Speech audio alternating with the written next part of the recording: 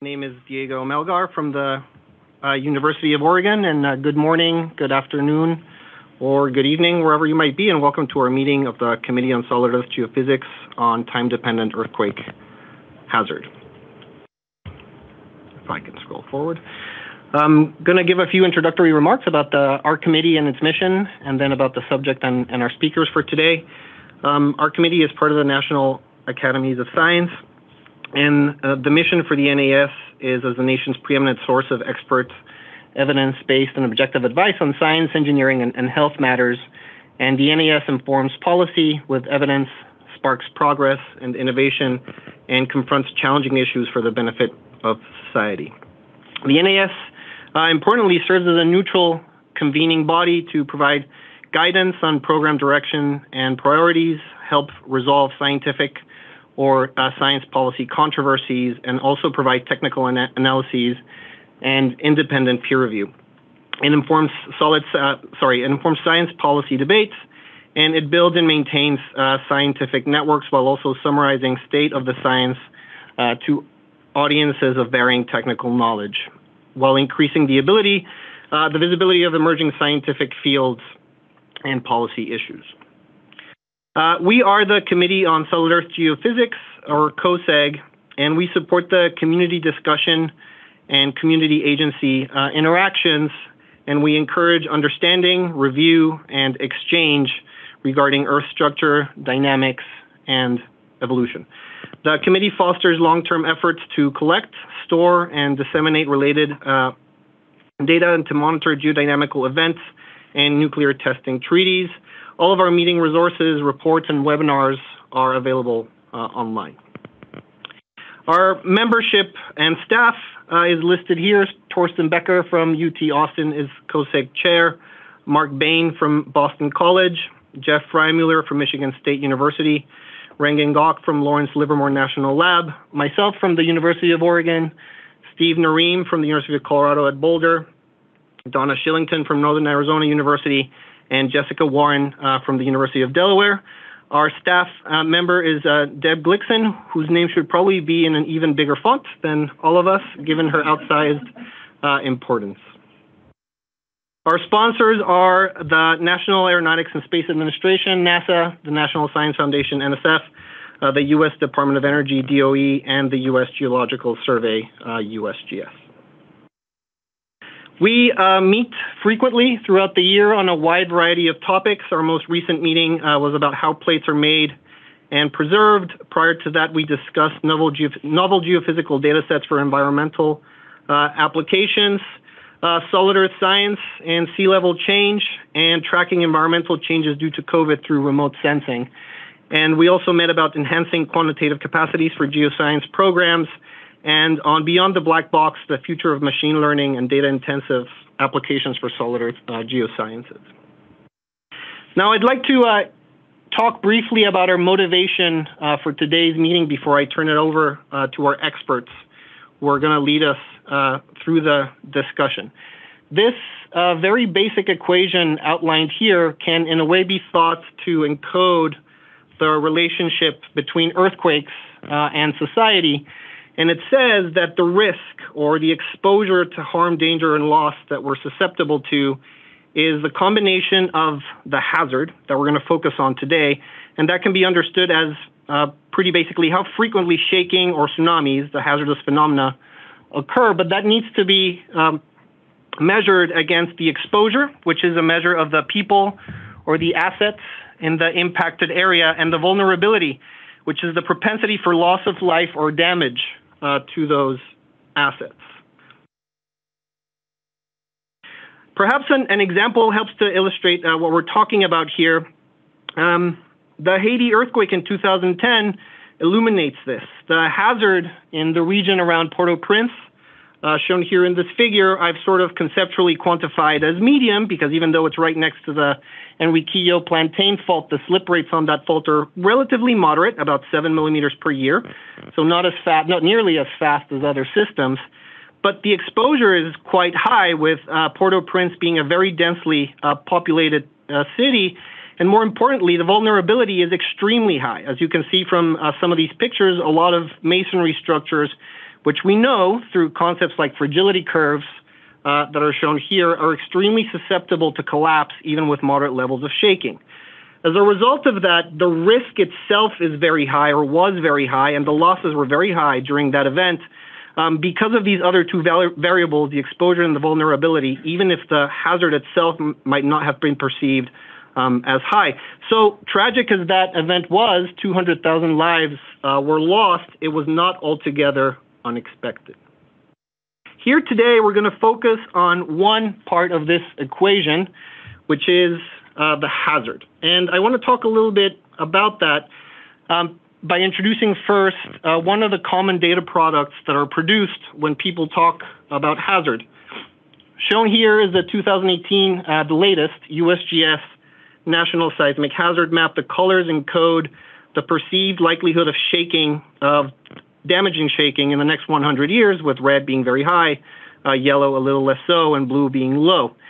These hazard maps are difficult to build, and they require mathematical formalism, in this case a probabilistic framework, to put together, and they symbolize a scientific synthesis of what is known for a region. In order to make these, we need to know where the faults are, we need to know their slip rates so that we know the rates of expected occurrence of earthquakes. We need to know about wave propagation phenomena, or the waves being ducted through a slab or through a fault damage zone, for example. And we need to know about side effects that might amplify or attenuate the damaging shaking, such as basins or topographic effects. It's a very big effort to put a map like this one together. And because of it, and because of its significant uncertainties, one common simplifying assumption is to make the calculation time independent. In essence, to say that the hazard does not change with time. Now, of course, the relationship between earthquakes and society, not just the hazard, we know must change through time. The hazard is going to change through time. The exposure is going to change through time as cities are built out. And the vulnerability is going to change through time as building codes change. Here today, we're going to talk specifically about how to make hazard calculations time dependent. And there's many reasons why we would expect that seismic hazard would change with time. One of them is simply tectonics. Century to millennia scale processes affect where earthquakes are likely, and shown here in this figure is simply how long has it been for a particular fault since its most recent earthquake. And the interpretation is that the longer times that have elapsed since the previous damaging earthquake mean that that fault is perhaps closer to failure and should then be considered more hazardous. Another reason why hazard necessarily changes can be because of shorter-term stress changes. Shown here is a map of the likelihood of magnitude 3.5 and larger events following the Ridgecrest 2019 magnitude 7.1 main shock. We would expect that the occurrence of that earthquake loads or unloads neighboring faults, and means that the likelihood of other events should change as a result of that earthquake. There's also human influence. We know very well that fracking, and particularly wastewater injection, can change the rates of seismicity in certain regions.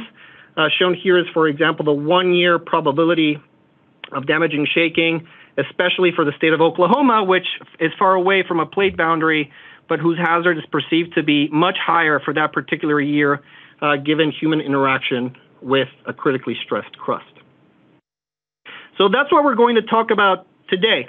How can new scientific advances help to understand the nature of this time dependence, and what are the mathematical formalisms that we can use to quantify it?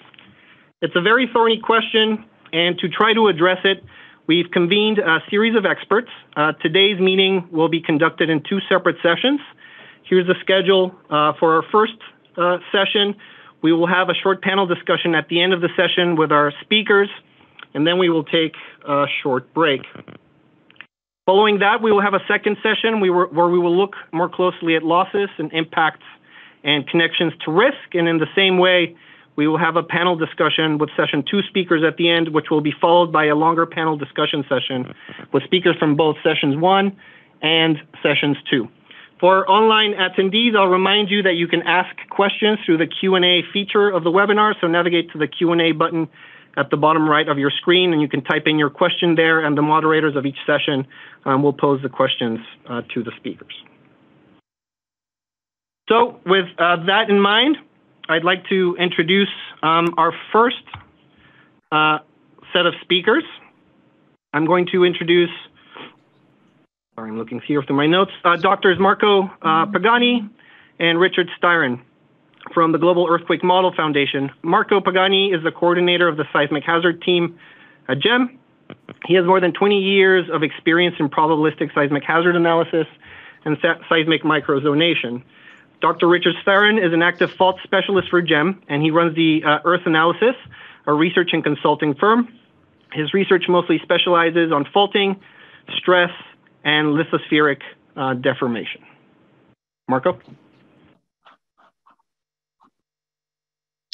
Actually, I will be giving the talk. So, okay, let me share my screen here.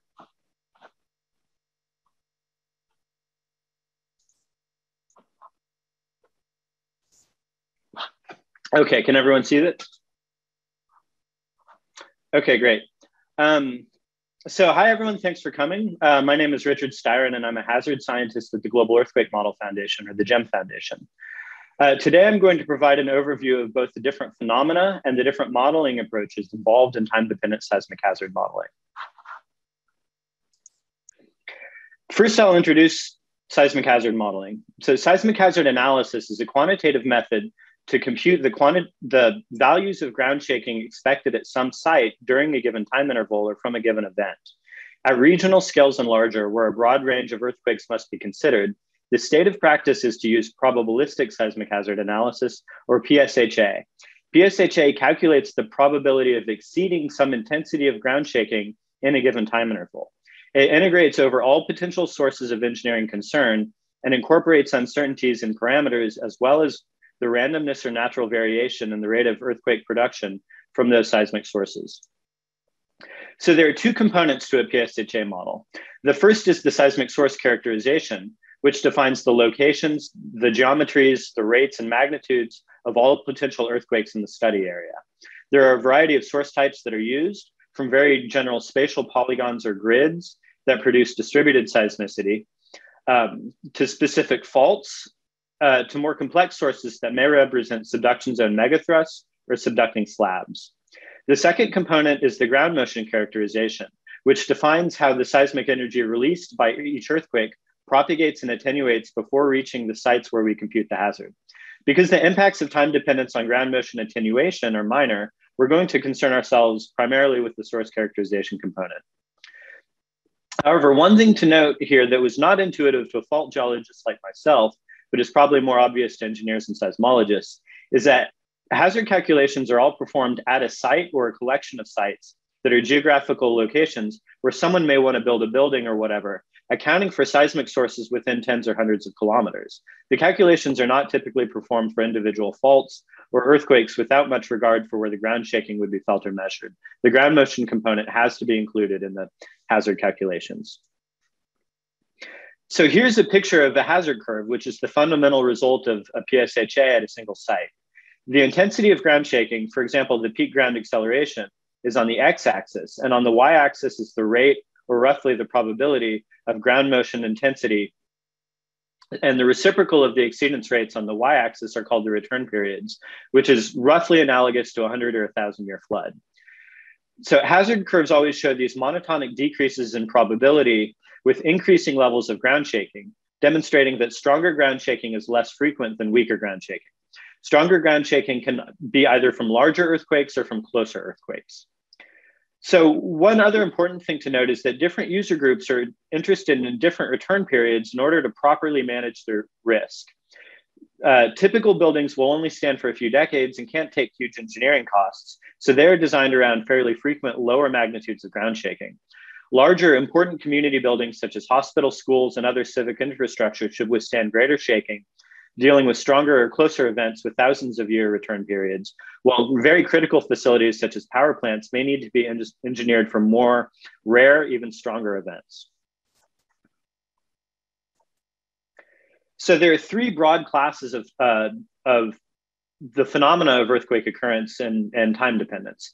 So the first one that we'll talk about is what's called quasi-periodic recurrence of large earthquakes on a single source, typically a single well-known fault. The second are aftershocks and foreshocks, which are very familiar concepts, even if they can be quite tricky to define precisely. And the third class is either clustered or triggered main shocks on nearby fault sources. So from a geophysical perspective, these phenomena are likely linked, but we don't fully understand all the science here yet.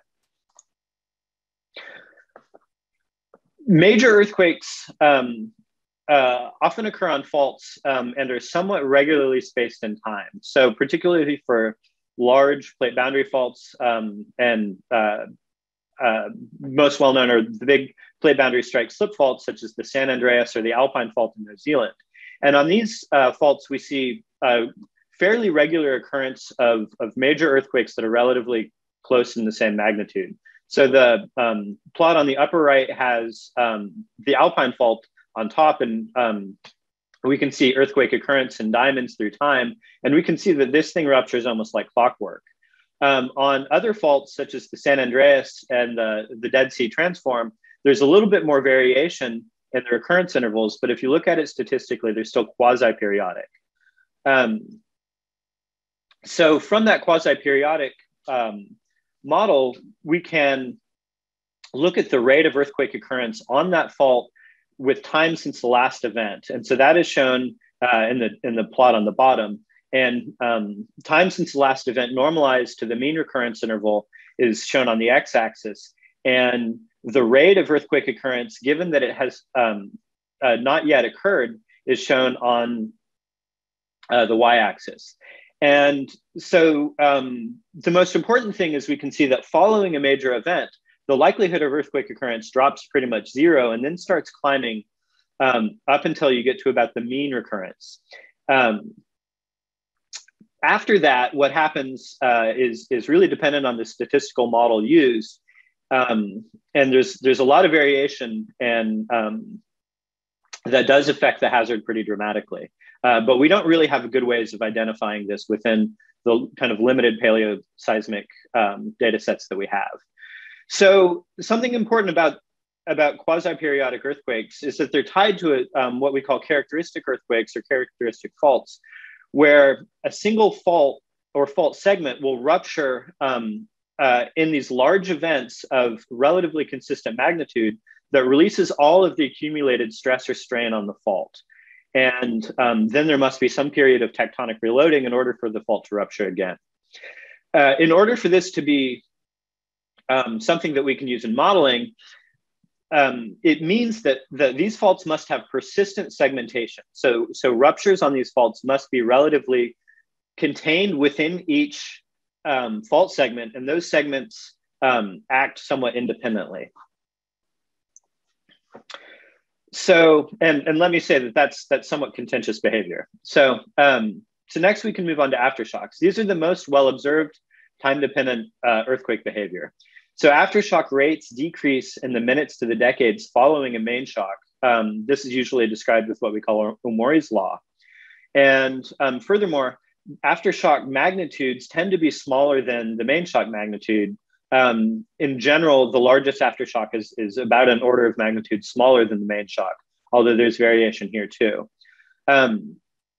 Because the magnitudes of aftershocks tend to be so much smaller than the main shock and are so close to it, aftershocks are often ignored in long-term PSHA, but can be treated in short-term PSHA following large events. Finally, the last phenomena that I think is the most poorly understood is clustered main shocks. And so here we have nearby faults that rupture relatively close in time with respect to the mean inter-event times of these earthquakes. And these are well described in instrumental and paleoseismic catalogs. Statistically, they're unlikely to be random, and they're probably evidence of earthquakes triggering each other through stress interaction. But there are multiple physical mechanisms of stress interaction that are suspected. And importantly, these mechanisms are non-exclusive. So it doesn't really mean one or the other. So a proper model must account for all of them in their proper balance. So now we're going to talk about the different modeling strategies involved in large-scale PSHA. So one thing I want to note first is that the approaches are mostly at the research level. They're not common components of national scale seismic hazard analysis yet. So my employer, the GEM Foundation, is a nonprofit that collects and produces seismic hazard models worldwide. And we have a global hazard mosaic that represents the state-of-the-art regional to national scale models produced by the top institutions, public institutions globally. So of the 31 models making up the global hazard mosaic, only 2 that are have time-dependent components. And this is Japan and then the conterminous US. There's a third major model, the USURF 3 time-dependent model for California made by the US Geological Survey that we have not implemented the we have not implemented the time-dependent version, we have implemented the time-independent version within the GEM mosaic, although this will likely change in the future. So within the types of time-dependent PSHA that we see, there's multiple modeling strategies for different phenomena. The first is aftershock PSHA. Then we can deal with some clustered main shocks, as well as periodic earthquakes on characteristic sources. And then finally, there's evolutionary or interactive models that describe how faults and earthquakes interact with each other and how the system evolves with time. So aftershock PSHA is typically done conditional on the occurrence of an earthquake main shock. Immediately following an earthquake, this is often called operational earthquake forecasting. And so we see elevated levels of seismic hazard in the days to decades after the event. And this hazard decreases with time, commensurate with a Mori decay of earthquake rates. And eventually it settles down to the mean rate. So there is some statistical methods in development to incorporate these into national scale PSHA. So for example, there's the epidemic type aftershock sequences that Morgan Page, who's the next speaker, as well as others have been developing for the US. GEM also has some experimental efforts in incorporating this into classical PSHA, but I'm not going to talk in detail about that. So the next time-dependent model is what are called cluster models. And this is where we have groups of several earthquakes that are going to happen in quick succession, that are relatively closely spaced in time. And they operate as kind of a clump that can happen anytime in a time-dependent framework, but all of the individual earthquakes within it will occur in that clump. And so this is implemented in for the New Madrid earthquakes in the central Mississippi River Valley following the 1811-1812 events. And there's also room for adding pretty complex behavior for earthquake clustering that can include mutually exclusive rupture combinations. For example, you can have a subduction zone that can rupture in either one magnitude 9 event or multiple closely spaced magnitude 8 events, but not both within that time-dependent framework. So cluster models are interesting compared to time-independent hazard. The ground motion varies between the sort of end-member models at different return periods. So this is a plot from Boyd 2012, and the red curve represents the 3 models from New Madrid if they're, the 3 earthquakes in New Madrid if they're treated independently. And the black curve represents one single event from that cluster. Then the blue curve represents the cluster model. So at higher frequencies of exceedance or lower ground motions, the clustered model is very similar to one single event. So the likelihood of ground shaking from those is not different from all of the events compared to one event. But as you get to less frequent events and stronger ground shaking, the cluster starts to become asymptotic towards considering all of the events independently. So this just highlights different use cases are going to see different effects at time dependence from the same set of sources and the same model. The Japan model has implemented time-dependent characteristic ruptures for much of its seismic sources. So there are 233 faults in Japan that are time independent and 123 faults that are time dependent following a Brownian passage time model. And these have characteristic earthquakes. So the entire fault source ruptures at once in large magnitude events.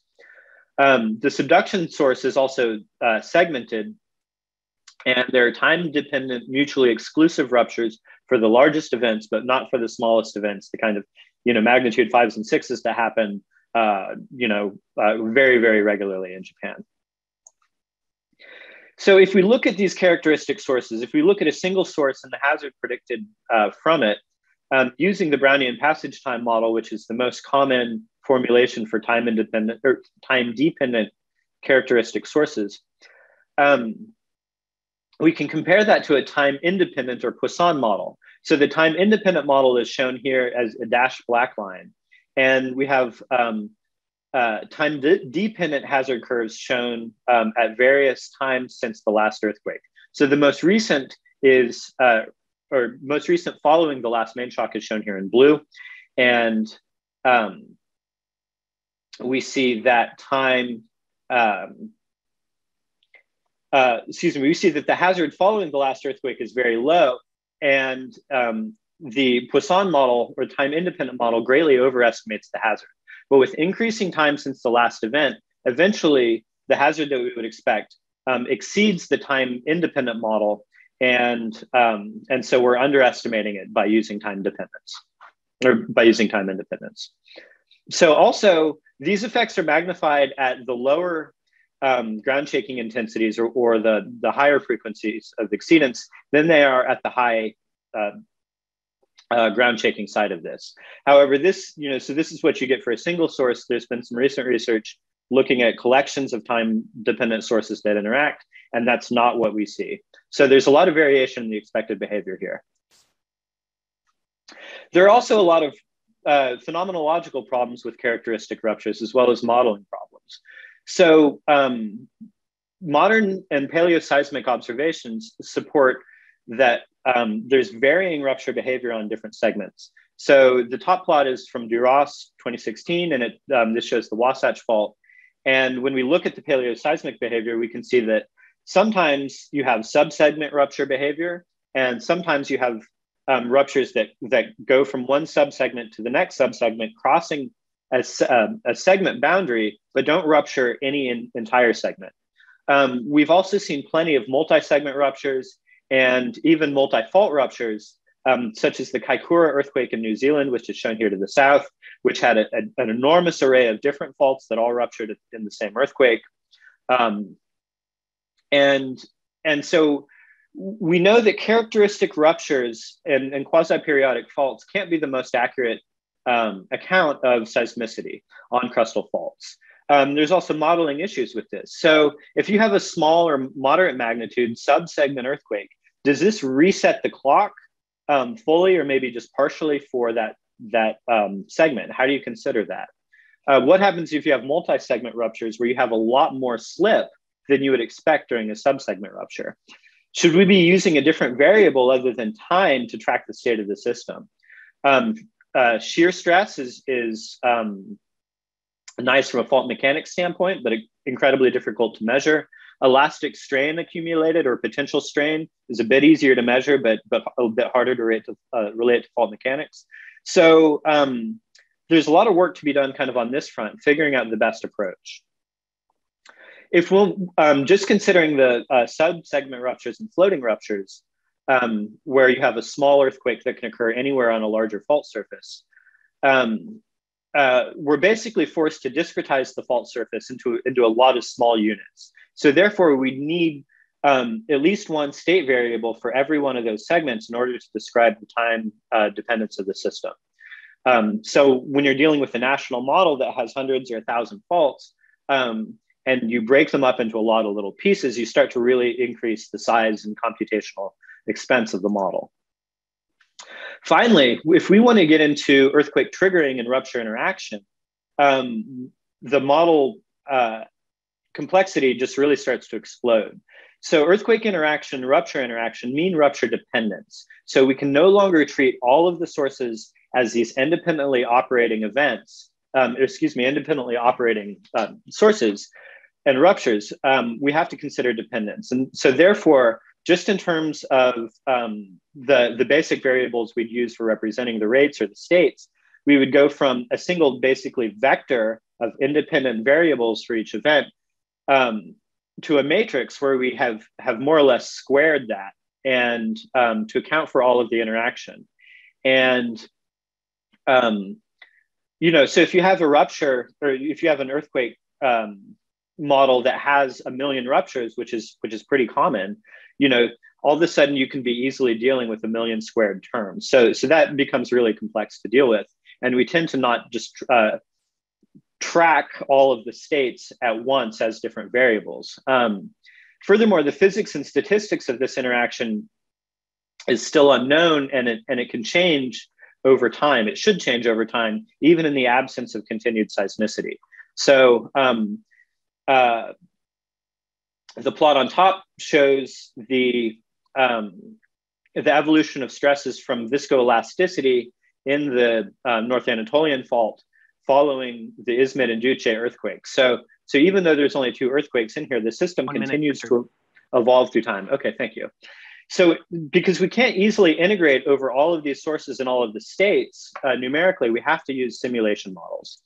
So simulations can account for model evolution, but they're simply samples from a large distribution of possible evolution paths.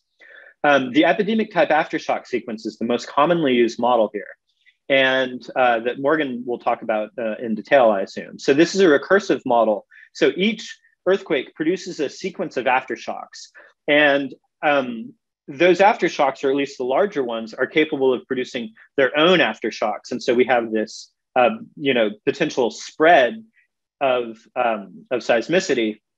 And I think after the past 2 years, we all know why we call this an epidemic type model.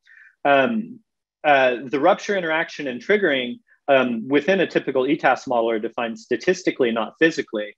Although the USURF3 ETAS model for California couples ETAS triggering with elastic rebound that simulates the tectonic reaccumulation of tectonic stresses and quasi-periodic behavior for large faults. Physics-based models are also a research topic, but they're not widely used in PSHA. They can incorporate physical concepts such as rate and state friction, where fault strength varies as a function of time, as well as elastic Coulomb stress effects, and even viscoelastic and after-slip effects. These are very computationally demanding, especially dealing with viscoelasticity and after-slip, where you more or less have to use finite element models representing a huge volume of crust and upper mantle instead of simple elastic techniques. And so they really require huge resources in order to operate at a large scale. There's lots of different rooms for combinations of physics and statistics that hit different sort of realism to efficiency goals here. So to summarize this, there's a broad range of time-dependent earthquake behaviors that we see phenomenologically. We have multiple modeling strategies to deal with these different phenomena, but it's I think important to note that the physics isn't well incorporated into the models, and it's also not fully understood yet. So there's a lot of room for research here. And the few examples we've seen, I think, indicate that until we have time-dependent PSHA that's widely implemented and vetted against all the observations we can bear, we may not really understand how seismic hazard is impacted by time dependence. Okay, so thank you. Thank you, Richard. We're going to move on to the next talk, and we'll circle back during the panel discussion for questions. Now I'd like to introduce Dr. Morgan Page. She is a research geophysicist at the U.S. Geological Survey, where she is interested in not surprisingly, probabilistic hazard analysis, and more broadly, inverse problems in seismology with a research focus on statistical issues, including rigorously incorporating models and their uncertainties into the hazard analysis, quantifying their uncertainties, as well as kinematic inversions and analyzing non-stationarities in earthquake catalogs. Morgan, please. Thank you. Let me just share my screen.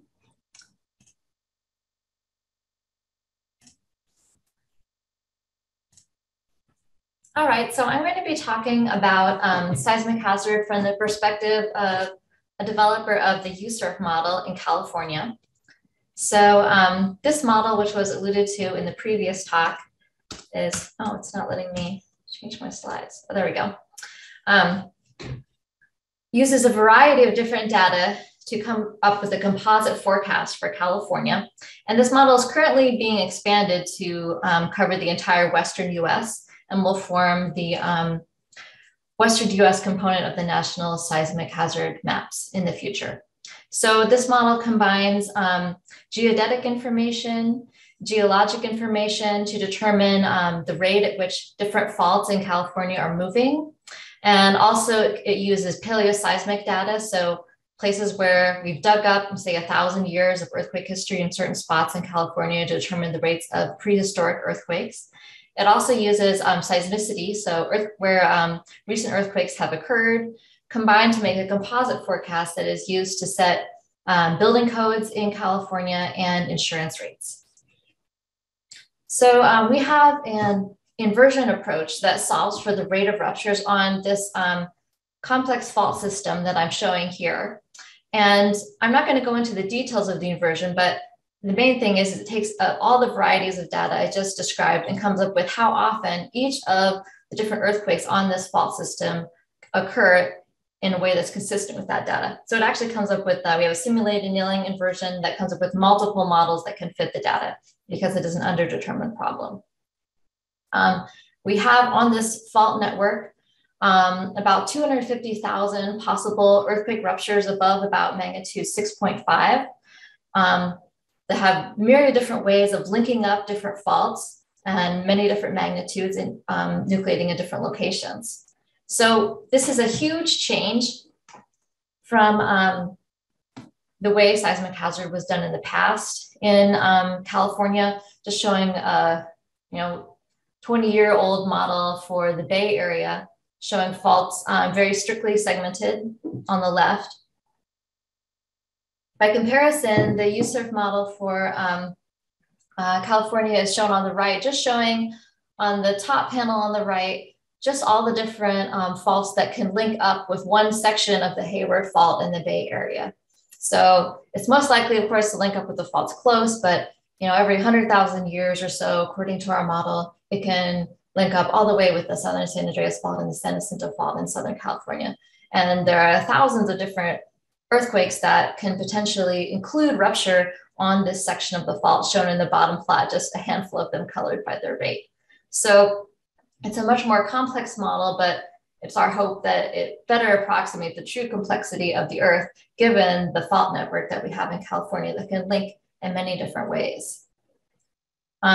So in the previous talk, the Japanese hazard maps were mentioned. I'm showing here a rather old hazard map that had very strict segmentation along the subduction zones that was developed before the 2011 hazard map, which unfortunately ignored the segment boundaries that were drawn and linked up many segments to make a more devastating and larger earthquake than could have happened if those sections had ruptured independently.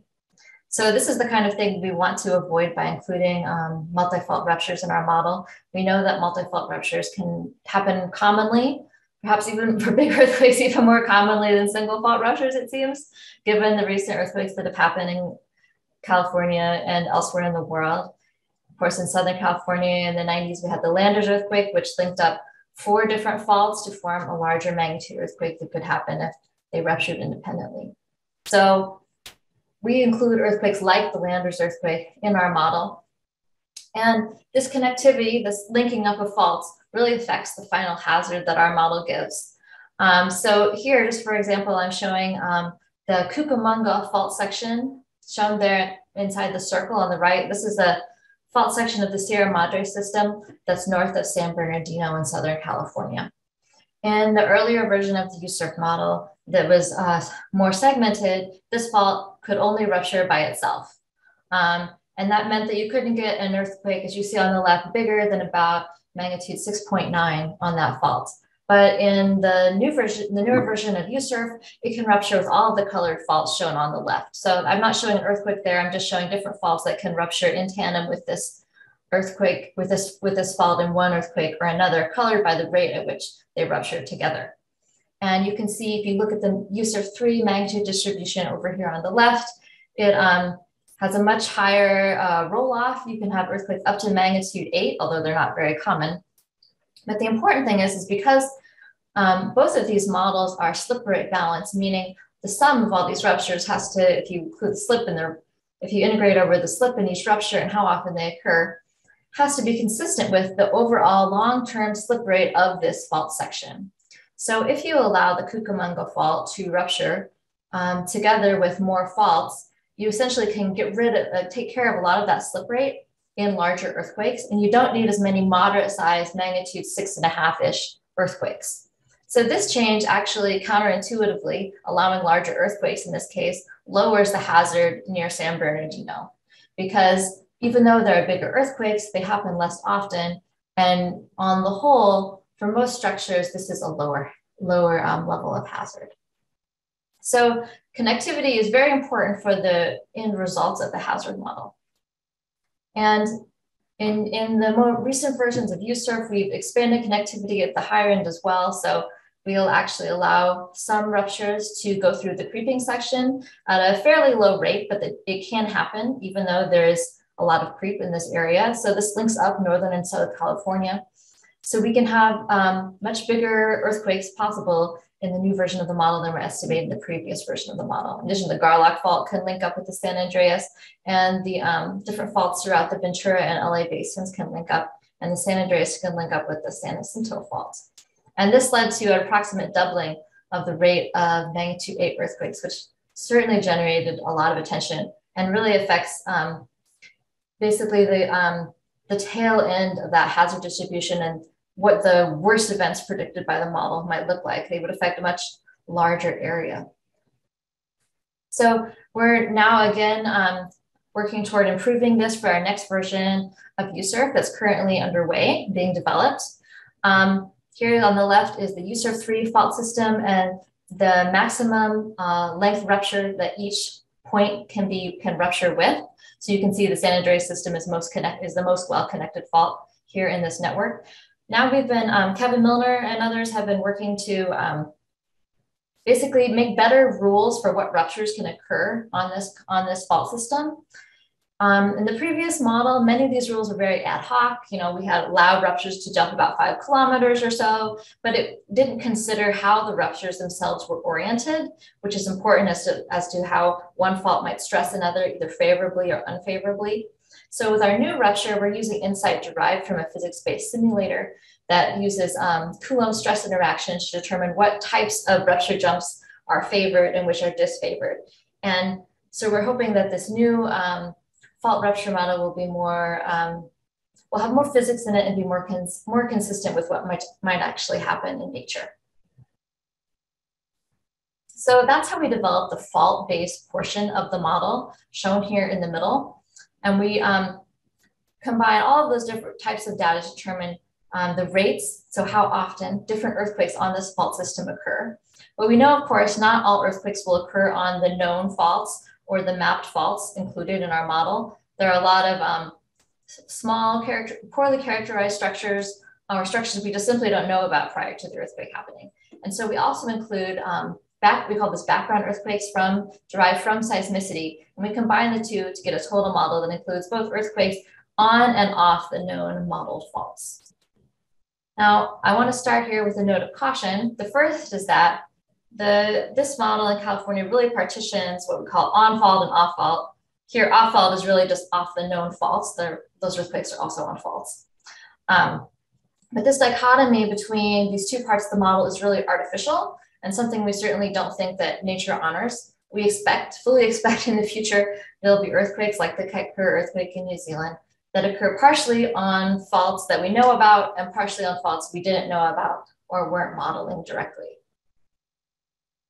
And my other point of caution here is that what we're using to fill in the off-fault portion of the model is derived from seismicity from historical earthquakes and instrumentally reported earthquakes. So for largest earthquakes, seismicity goes back to say 1800s.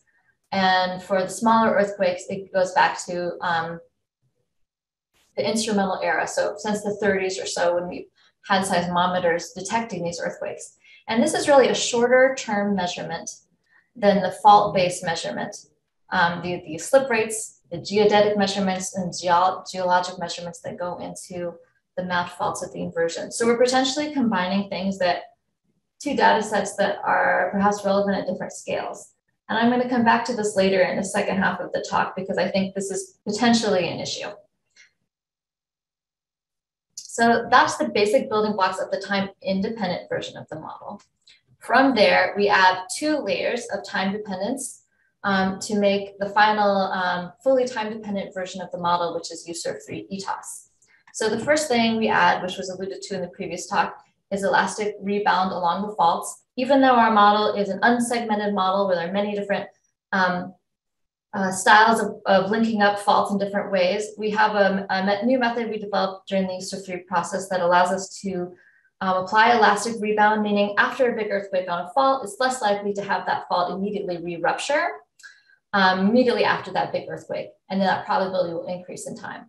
But even if the earthquakes are partially overlapping, in our methodology, that probability is slightly decreased after a big earthquake, depending on the amount of overlap.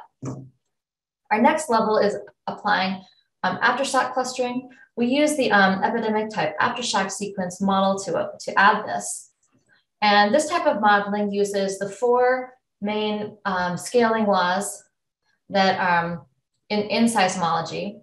The first is Gutenberg-Richter size scaling. Basically, most earthquakes are small, fewer are big, and this follows an exponential distribution.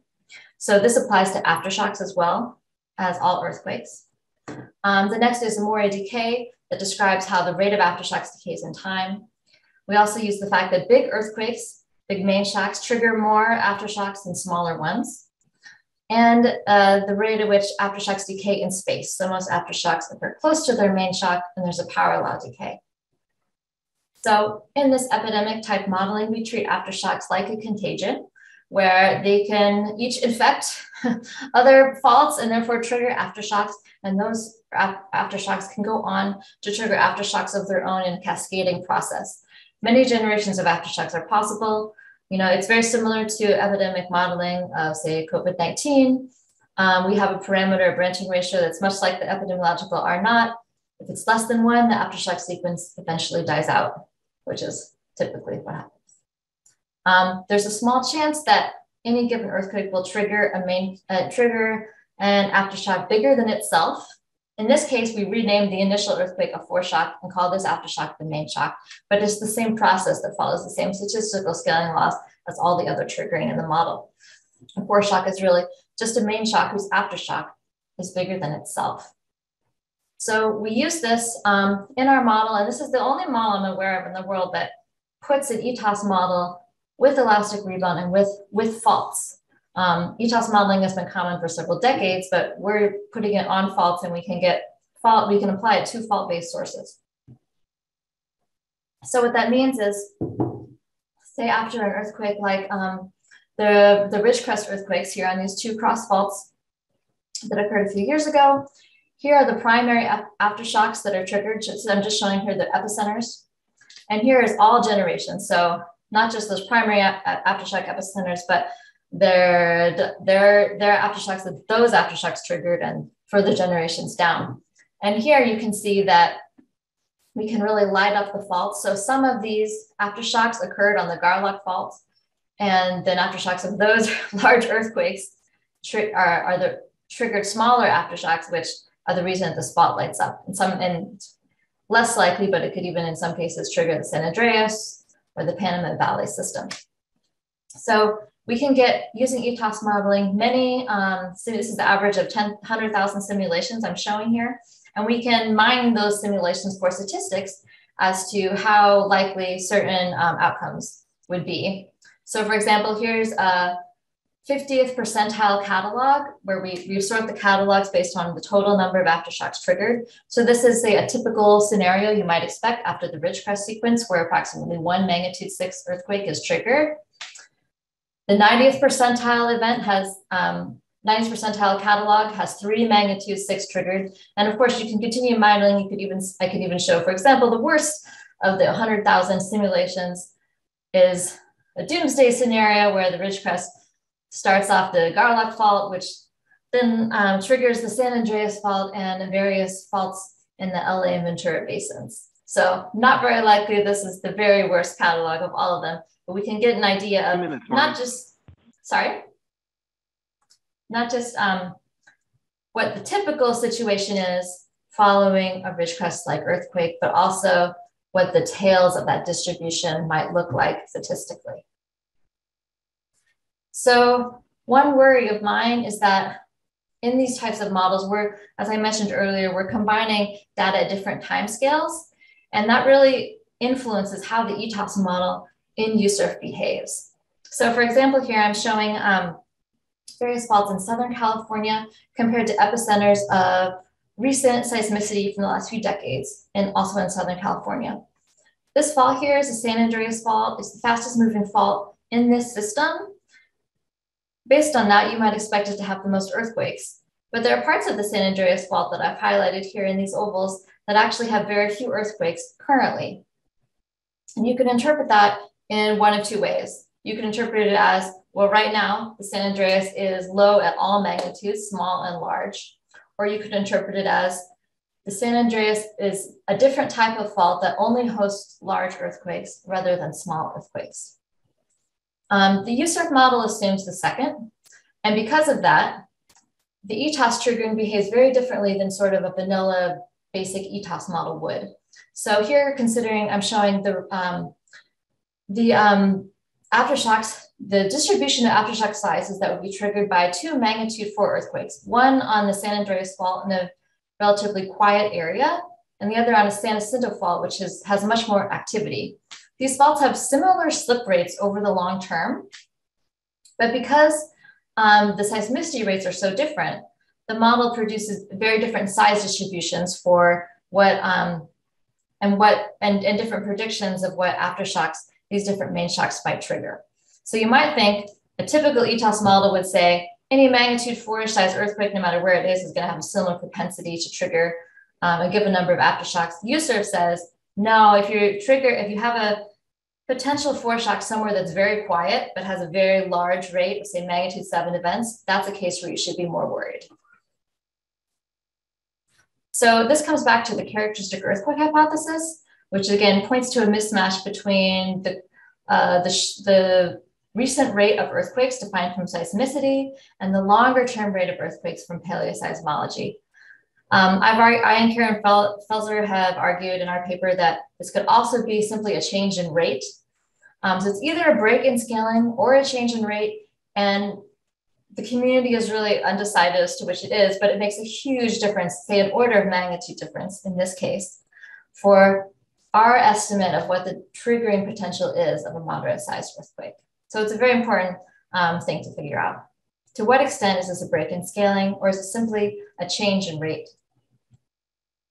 So again, our goal is to produce these fault-based forecasts that we currently have for California and the entire Western US for all these faults shown. And we want to go all the way to loss estimates.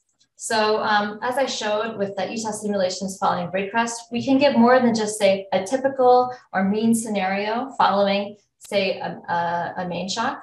We can actually give a whole distribution of possibilities. Here is showing, say, a typical year of insured losses in California might look like. So the way to read this is there's a 1% chance of $30 billion of insured losses, but the magnitude 7 earthquake has just happened on the San Andreas fault. There's a 1 in 10 chance of $30 billion losses. So these tail risks get much higher, and these are really important to quantify precisely for things like insurance companies that have to take out reinsurance to protect themselves from these kinds of losses.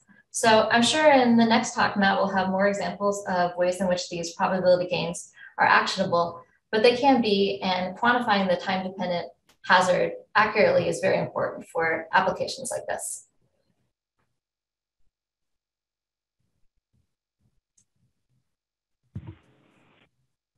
Thanks, Morgan. That was fantastic.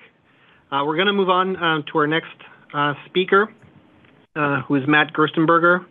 He is a seismologist and principal scientist at GNS Science in New Zealand, where he focuses on earthquake forecasting and seismic hazard modeling, with a particular interest in understanding and quantifying uncertainties, developing testable models and actually testing them, and also developing methods for propagating uncertainties. He has actively worked in seismology in the US, Japan, Europe, and Australia, and is now leading the development of the New Zealand National Seismic Hazard Model. Matt? Thanks very much, Diego. Get my screen up here.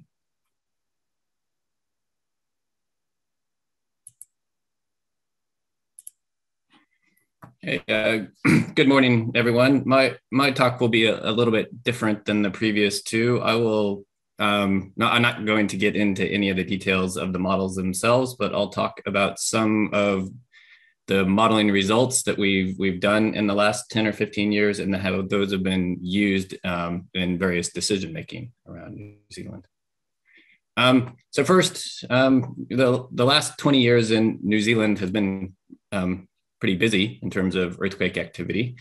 And I guess this is what we've seen in the last 20 years, and you contrast this to roughly the previous 50 years to this, where there was one moderately damaging earthquake. And in this case, most of these caused at least significant shaking, and quite a few of these were actually damaging earthquakes. And when I was putting these slides together, I wanted to identify which earthquakes had occurred in clusters.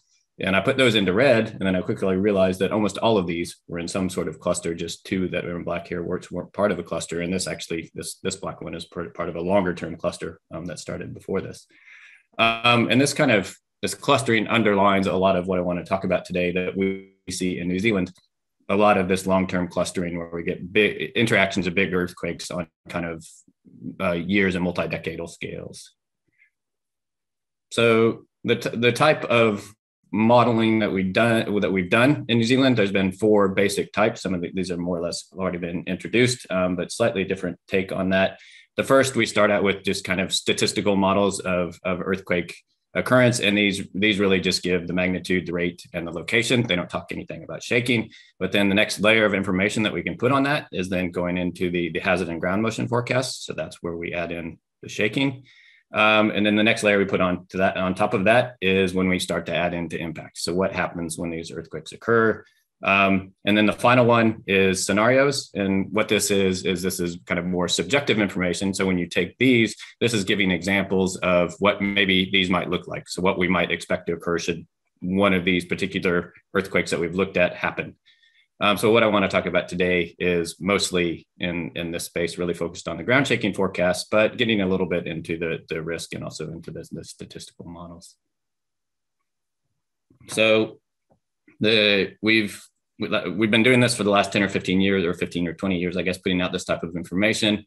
And we've done it really in these short, medium-term, and long-term concepts. I'll talk about this a little bit more, but that's kind of underlying everything that we're doing. And this is just kind of a list of some of the main decision-making that has been impacted by decisions at different scales. So starting, say, with building inspections and so on, that's been kind of where things have started to happen at the short term, immediately following when a big event occurs. They use this kind of information to help decisions around that. Then various other decisions as you get into kind of longer term forecasts, getting out into some kind of very substantial long-term decisions impacting buildings around New Zealand. And I'll give a couple of examples of those related to the Kaikoura earthquake, which has been mentioned, and also the Canterbury earthquake sequence. This is all I'll say about the modeling, but we really, as I've mentioned, we talk about these three different timescales quite a bit. First, the aftershocks, which have already been introduced. This is an image of Fusakichi Omori in 1890, who was the one who really came up with this, or first noticed this particular behavior of aftershock sequences. And This is into the medium-term clustering. So this is kind of what I showed in that first slide, the shorter-term clusterings. This is work that was first identified by Frank Evison and David Rhodes back in the 1980s. And we still use a lot of those basic scaling ideas that they came up with then. They've been developed a little bit since then, but that's mainly where things have stayed. And then we bring that all together with long-term time-independent side forecast. And I think I did this already, but long-term and time-independent often get used interchangeably, and that can be a bit confusing. That's maybe not necessarily what we mean. And some important aspects of this is in these time-independent forecasts, the earthquakes are always assumed to be independent of one another in space and time. So very different than these two aspects. And certainly in New Zealand, as I've shown in that first slide, we have strong evidence that the rate variability that we get is much greater than what you would expect from the simple Poisson models that are used for these time-independent forecasts. And I'll talk a bit about that. So first, starting out with the simple models, these are the ones at the top. These are statistical models. These are just simple forecasts that we can put out based on the aftershock modeling or the combination of all modelings immediately following some sort of main shock. And this is one that we actually put out, I think, pretty soon after the 2016 magnitude 7.8 Kaikoura earthquake. And it just gives basic information of, say, in the magnitude 5 to 5.9, in the next month, there's a 73% probability that we'll have one or more magnitude 5.9, and a reasonable range would be 0 to 7. So quite broad ranges on that. And then it just goes all the way up to magnitude 7 or greater. And we can do this for different time periods. And the next level of information that we add on top of this is then the shaking. And this is just to give kind of additional information for other types of decision-making that might happen. And this is just one example of shaking maps that we might produce. And this is again for that same forecast period, I think, as a previous one. And this is a particularly 30-day forecast of shaking from that. And this figure shows more or less the entire aftershock region. The main shock was down here, but it ruptured all the way up into here, and aftershocks occurred all over the place. And it's all put in context of Wellington. So where I'm sitting right now, the capital city of New Zealand is right here. And you can see it's quite far. It's right here on this one. It's quite far from where the main shaking or where the main shock occurred, but there's actually significant damage in Wellington. Quite a few buildings had to be brought down from this. So the context of these, and this is the main population center in this figure. So the context of these figures was to show what is the probability of experiencing that same level of shaking that we had in Wellington during the main shock again in the next 30 days. And we did this for different time periods. And this shows, so in Wellington, that probability was 3 to 5%, which might seem pretty low, but that's 3 to 5% in 30 days. And that's much significantly higher than it was prior to the occurrence of this Kaikoura earthquake. And you can see when you get closer to where the main shock actually occurred, those probabilities of having that Wellington level of shaking again were very high, at more than 50%. So then there were lots of decisions being made, what things needed to do. Lots of buildings had come down or needed to come down and so on. Lots of buildings needed to be inspected. And in New Zealand, there's been big efforts in recent years to retrofit buildings that were determined to need it. And just prior to the Kaikoura earthquake, there was a new act put in called the Earthquake Prone Building Act, is the language used here for that. And for that, buildings were compared to kind of the new buildings. So older buildings were compared to the new building standard. And if the shaking that they were determined to be able to withstand was roughly 33% or less of what a new building should be able to withstand, and they were considered to be unsafe and they needed retrofitting. And say in Wellington, they were given about 10 years for that retrofitting to be done. So we just produced these plots that showed, okay, what is the probability in Wellington for a building to experience shaking that is greater than this 33% level that those particular buildings were determined to be able to withstand. And again, this is looking at a 3-month time period for this one, sorry. And this shows that in that 3 months, there's a 5% probability of receiving shaking that is likely to collapse the building. So it's a low probability. It's actually quite high when you think about that, the probability of collapsing the building. And this just shows the relative risk compared prior to the Kaikoura earthquake. So this is showing that it's 8 times higher for Wellington at this particular point in time. So the next step was then we take that from Wellington to take it to the entire region. This is actually a year later now. So this is showing over the entire Kaikoura aftershock region, the relative increase in probability of exceeding that 33% threshold in shaking. And you can see in Wellington, it's down to 1%. It's fairly low at that point, but it's up to 10 to 15 times in the main aftershock region. And again, this is the probability of shaking exceeding what might bring these particular unreinforced masonry buildings down. So based on this type of information, or this information here, the government decided to take that 10-year mandatory retrofit time and shorten that to 1 year. So all these buildings then suddenly had only 1 year to get this retrofitting done. The government, this is over the entire region, the government kicked in money to do that, and they actually had 100% success in getting those retrofits done. Okay, so that was those. I've talked about some short-term forecasts, a medium-term shaking forecast. Now I'll talk a little bit about the long-term forecasts. So this is following the Canterbury earthquake sequence. So that was a sequence that's still ongoing today, but that started in 2010. And between 2010 and 2012, there were multiple strong shaking events in Christchurch that collapsed buildings. 180 people died, and there is an expectation of that shaking continuing. So using the PSHA methods that have been talked about already this morning, we created these long-term hazard maps that included the short-term, medium-term, and long-term clustering type ideas. And this is just an example of one of the maps. This shows the peak ground acceleration with a 10% probability of being exceeded in 50 years. And that's a fairly typical product that's used for building code related decisions in New Zealand. And the figure there's not a lot of detail here, but it's more or less showing this is the aftershock zone. And if we had the same figure from prior to the occurrence of the start initiation of the sequence, then this whole region would have been similar to this background color here, which was considered to be a moderate or low hazard area in New Zealand. So it wasn't a total surprise that these happened here. Okay, so then to use that actually for decision making, one of the first places that was used is to determine, so many buildings came down or had to come down in the Christchurch Central Business District because of the multiple events that occurred. So there's a huge amount of construction going on. So the question was, do the new buildings need to be built to a higher standard than they were prior to the Canterbury earthquake sequence? So they used the shaking information as kind of the base information for that. So as I mentioned, it's this 10% and 50-year probability of exceedance of a certain ground shaking that is used for that. And this is just showing a figure of how that particular value changes through time in this time-dependent model. So it's saying kind of in the first year after this particular model was done, that probability of that shaking level was extremely high.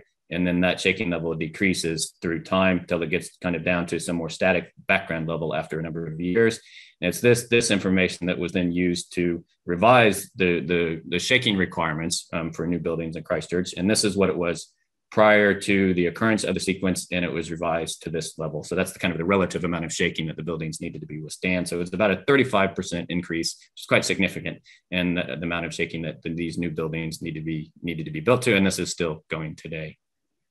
So some other things that were used that this modeling was used for was in this ongoing sequence, there was significant amount of liquefaction in the Christchurch area, and this liquefaction caused a lot of land damage, a lot of structural damage.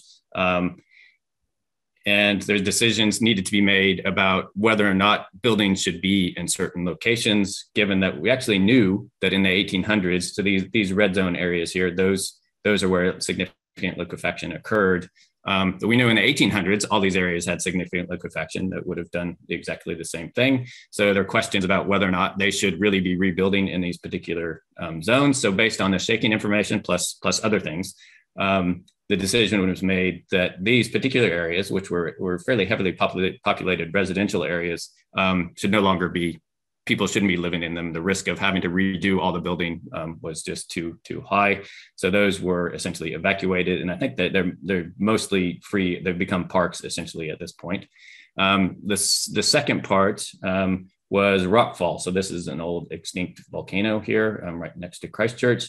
And there was significant rockfall events during multiple shaking events in this earthquake sequence. So we had boulders the size of sofas that went through people's houses. So the decision making here, I don't have time to go into, but it was a little different. This actually got into some very much more risk-based decision making, and that actually looked at fatality risk, so the probability of loss of life. And if that exceeded some particular threshold, then it was kind of based on those kind of commonly used thresholds of, I think it was 10 to the -6 of probability of loss of life.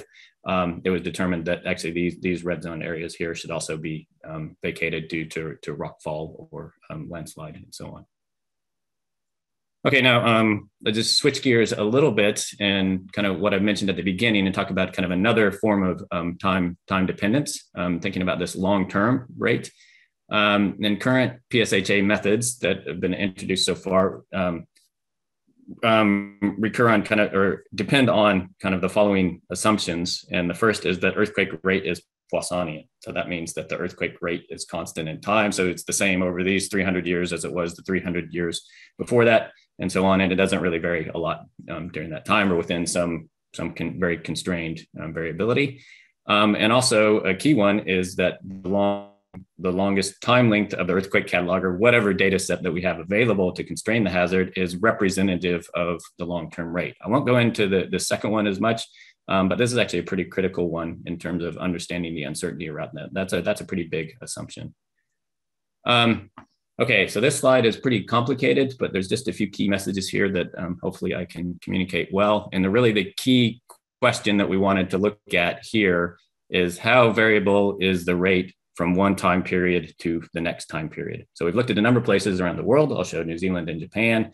And just the way that this worked, say if we look at 50 here, we went and we grabbed 50 events from the catalog. We looked at however long that occurred, say that was 18 months, that those 50 earthquakes greater than magnitude 4 occurred. We looked then at the next 18 months, so the same time length period, and count the number of events that occurred in that time period, and we plot that as one point on here. So if we had 50 in the first time period, and we had 50 in the second time period, that falls right here in the center.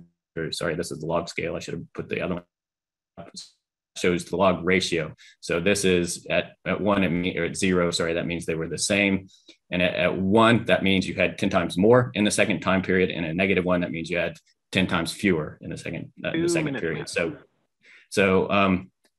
this would mean you either had 50 here, you had 50 in the first and 500 in the second, or 5 in the second. So it's showing there's quite significant variability in that. And I guess the important part of this is here are the 99% confidence bounds on our observations, showing that there's a significant amount of variability. And the Poisson assumption, which is the basis of pretty much all hazard calculations, is down here. So it's showing we have almost an order of magnitude greater variability in the observations than we use in kind of typical PSHA calculations. And this becomes particularly important when we're looking at low seismicity areas. And it's also not the same everywhere around the world. And maybe in California and Italy, we don't see quite this strong variation that we do see in New Zealand and Japan. So we're currently looking at ways to get this into the hazard modeling and considering alternatives to the Poisson assumptions. So this is my last slide, and I think I'll just sum up the top 2 points here. And I guess the key thing is we can do these time-dependent hazard calculations. We can put them out in lots of different ways, but to be used, then the users need to be ready to use them. And a couple of challenges that we've run into, particularly, we've done these long-term forecasts for Christchurch and for Kaikoura.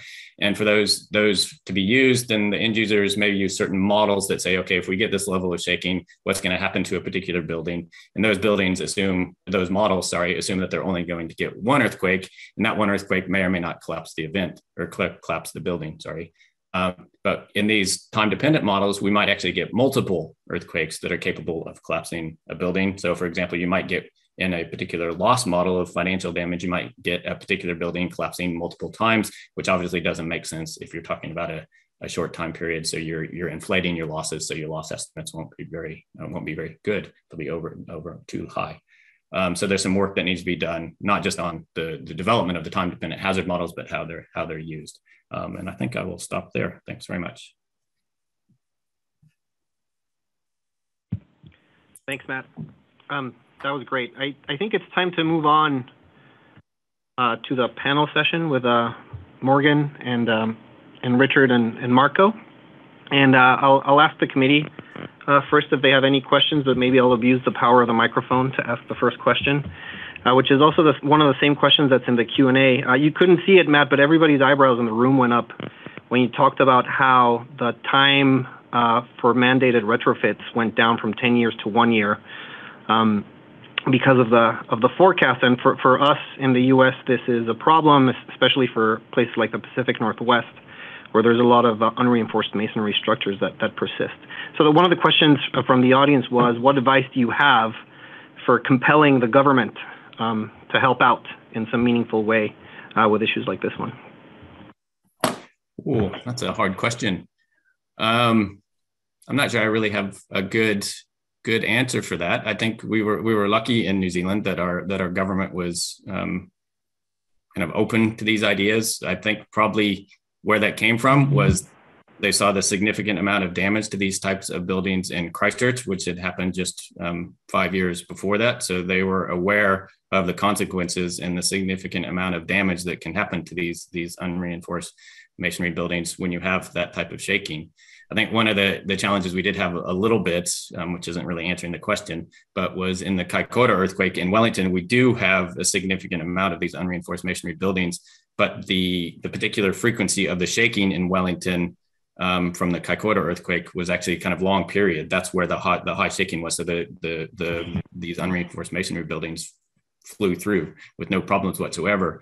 So we had to do a lot of work educating kind of the decision makers, and I think our building authority did a lot of work on this to explain different earthquakes affect buildings in different ways. And just because we didn't see these damage to the Kaikoura earthquake to these unreinforced masonry buildings, it's because of the differences in the type of shaking, and that we have these examples in Christchurch where kind of shorter period high frequency shaking does bring that down, and we know that happens, and we have these good catalogs of these buildings around the city. Right. Sorry, that's not very helpful. Thanks. Maybe. By the way, if somebody else from the panel wants to fill in any of these questions, please just raise your hands, and I'll call upon you if you want to add something else. Rengen, you have a question? Thanks. Can you hear me? I unmuted myself now. Okay, sorry about that. So Morgan, actually my question to you, when you show the Western US and California, all the earthquake distribution, how this would affect the end results, when you were showing the map, I started thinking about what other seismological findings can help you, like such as source parameters, like energy, because that's a big problem. We are trying to understand the contribution of, we have the magnitude, then there's energy. How, if we kind of put those together, can this help to sort of identifying the problem? Or what are the other research needs that could help formulating this? Well, certainly the model is moment balanced. So we do have a target amount of moment that all the earthquakes in the model have to basically add up to within a large region. So that's why if you do something like remove large events on enough faults and don't allow them to link up, you have this thing where you need a lot more moderate size events basically to match that moment. I do think the issue though is, even though we are trying to constrain moment, it has huge uncertainties. One way to get the moment is from just the geodetic models, the total amount of strain in the system, but that could easily be off by a factor of 2 or 3, depending on these, what's the coupling, how much of it is aseismic. So even that, that's probably our most direct measure, can have really big uncertainties. The other thing we try to look at is just historical seismicity. And if you add up all of that, what's the total moment of the earthquakes we've observed? But as Matt pointed out in his talk, that can also be dramatically off, probably not as much as an order of magnitude like he was saying, but it could just be that the last 150 years or so on the West Coast has been really anomalously quiet. And there's some evidence of that. If you look at the rate and at all the paleoseismic trenches that our model wants to put in earthquakes, and you compare it to the observed rate and just what's happened in the last century, which is that no earthquakes have hit those trenches, it does seem like there's something anonymously low about the last century or so in California and also in New Zealand, strangely enough. So I think there's a lot of work there to be done to be understanding exactly how we can better constrain that energy balance in the models. I think Torsten, do you have a question? Another question to Morgan. I wonder if you could explain a little bit more how you go from the ETAS type statistics that doesn't have geometrical information to the triggering scenarios where all of a sudden, the fault lights up, sort of to go from a blob to this rock-like scenario of a Cali-wide rupture. Yeah, so the way it works is the ETAS model, has a certain number of aftershocks that are drawn from like a random seed based on, first generation aftershocks based on the size of the main shock. And then it picks, there's a distance decay where most of them will be close in. So it basically picks the location. And then for that location, we have a set of sources. Some of them will be those background sources that are off the model fault, and some of them will include long ruptures. What we assume in USURF is that for every rupture along a fault, the epicenters, that can rupture in many different ways, and the epicenters are basically uniform distributed. So we don't assume that it's more likely that for a given section rupture, it would be more likely to rupture on one hand or the other. We just assume the simplest thing, which is that epicenters are uniform. Those are all kind of unique earthquakes, and we pick one in the ETAS model. So it means that those aftershocks are going to preferentially be located in places where the model has earthquakes. Unlike sort of a very basic vanilla ETAS model, you get if you have a main shock, the aftershocks are just kind of uniformly spread out in a spatially isotropic way. In USURF, that isotropy is broken based on where the background model puts the earthquakes, which tends to be on faults. So that's how you get those beautiful pictures of the faults lighting up. It's because of that isotropy breaking. I think, Jeff, do you have a question? Yeah, so give this one to Richard and Marco, but the others might want to chime in as well.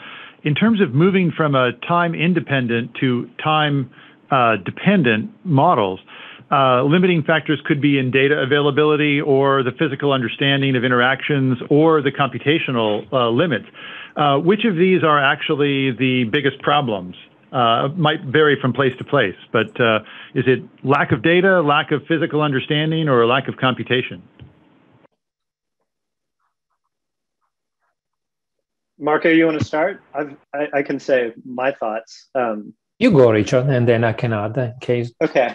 So I will say that I think the lack of a sort of decent computational framework that's widely applicable. The ETAS is a great start, and the work that that Morgan and Ned and Kevin have been doing in California is amazing.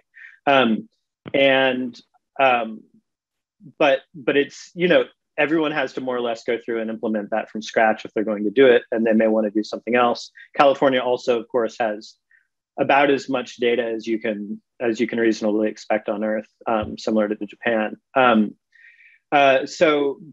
But in the absence of data, you can use priors, you can use other ways of sort of, bounding things or filling in data gaps.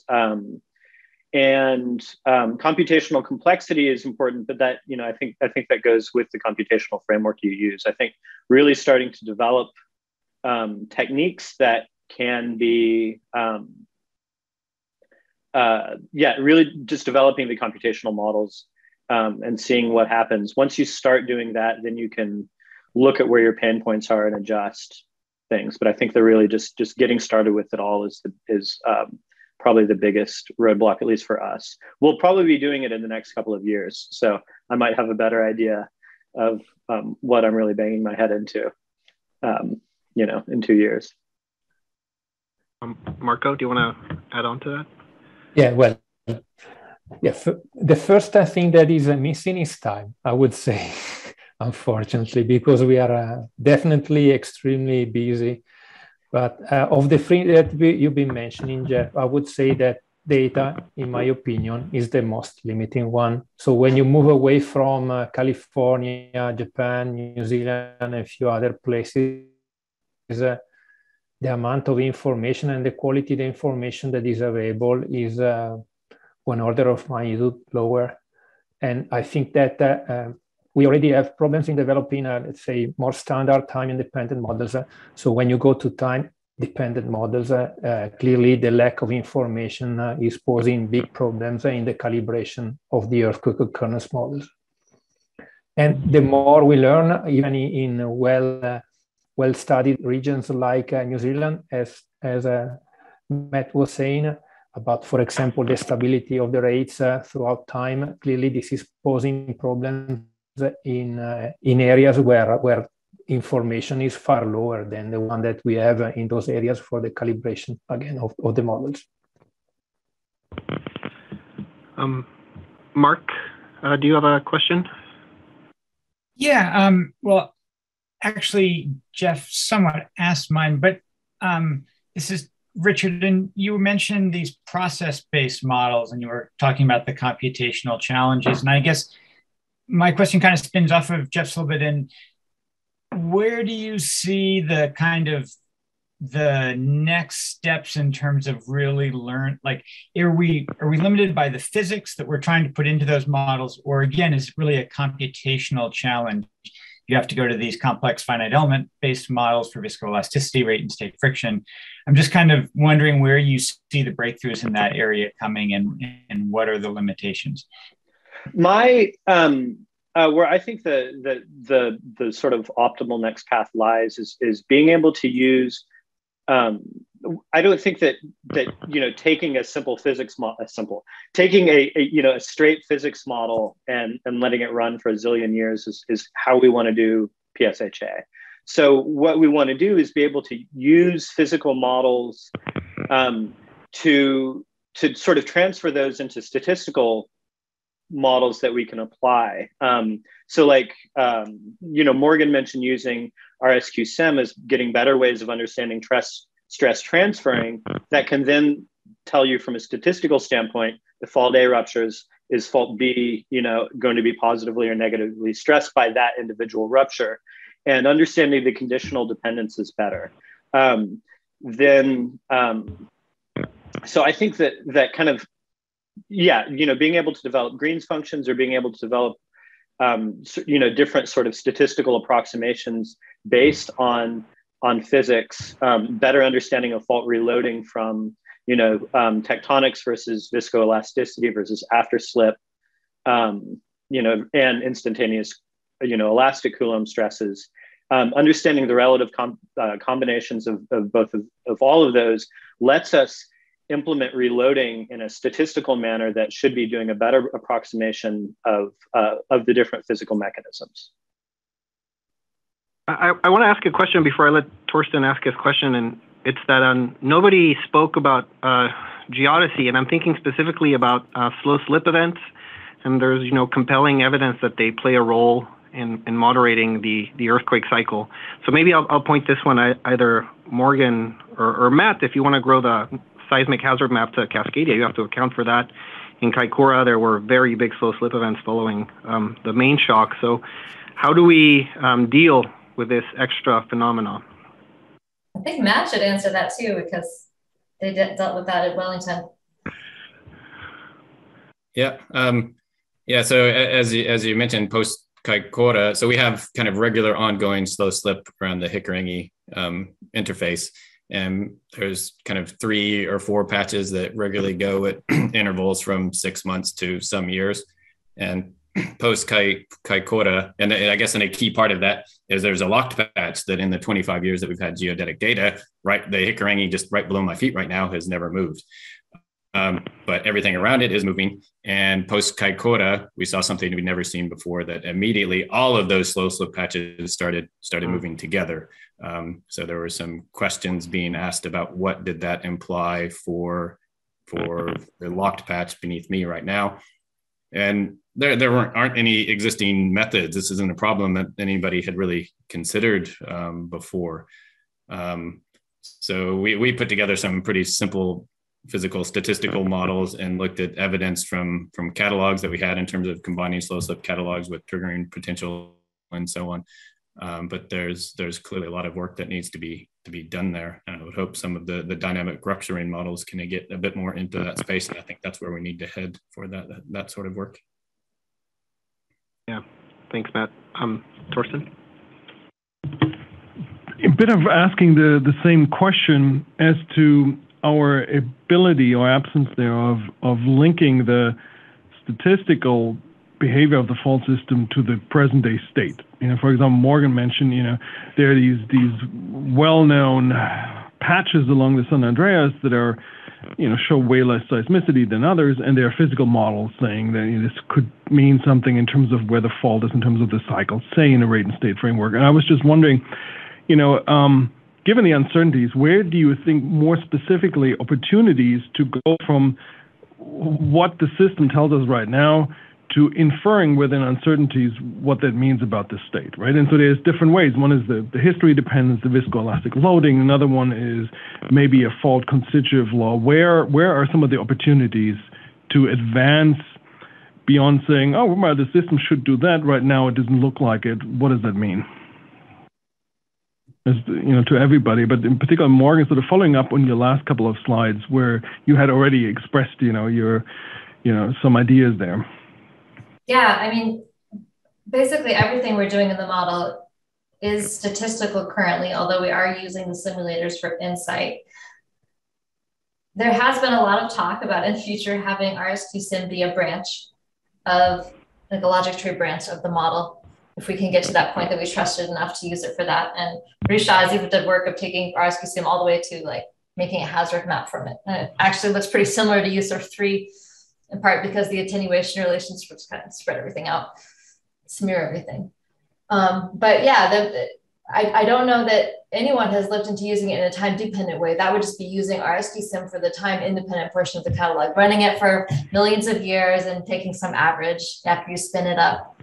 So there has not been much work of actually like, is there a way to put RSQSim into the state, or any simulator, into the state like what we see now, or to run it in such a way that has huge amounts of variability, then mine that variability and just pick out the parts that look like today, which maybe that is more of like the way you could go about it. But how do you get the whole state to look like it is today? Maybe one catalog looks like, the Carrizo looks quiet, but then there's a whole other part of the catalog where, I mean, you certainly get elastic rebound. So you could get like, is there a way to like put in the historic earthquakes and get that shut down that looks like what we did today? But I don't know of any way to like force the model to do that, or to mine in a way where like as a whole, it would, like over the whole large region you're considering, it would look like it does today.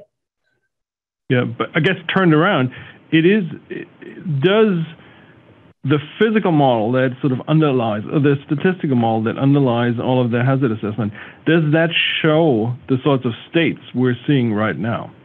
It is very hard, yes. It is very hard to get the level of rate change you would have to use to explain 150 years later why those areas on the San Andreas are still that deficient. You could easily get a factor of 3 rate change from just an ETOS model with Bosonian background. Factor 10, you're gonna have to throw out the Bosonian background. You need something else, physics in there, or maybe like time varying background rate, which is not really a background in the strict sense, so more like the stuff that Matt alluded to. Like, yeah, we don't have that model yet, but aftershock triggering alone, you need something else. Maybe a lower, I showed in my paper, like with a lower B value and aftershock triggering, you could barely explain it, but it's really kind of a just so story of like, yeah, you have to put a lower B value in San Andreas, and you'd have to put in like the maximum aftershock variability from aftershock triggering.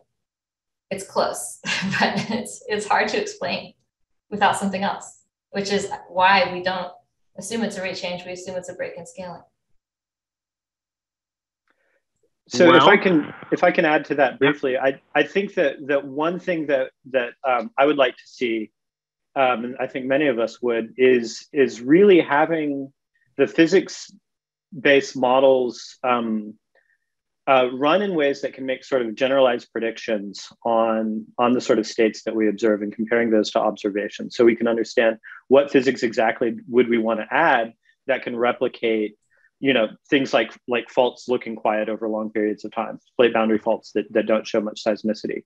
Some physical mechanisms may predict that and some may not, but they may require a certain amount of complexity dealing with other, complex rheologies, lots of other faults, interaction and stuff like that in order to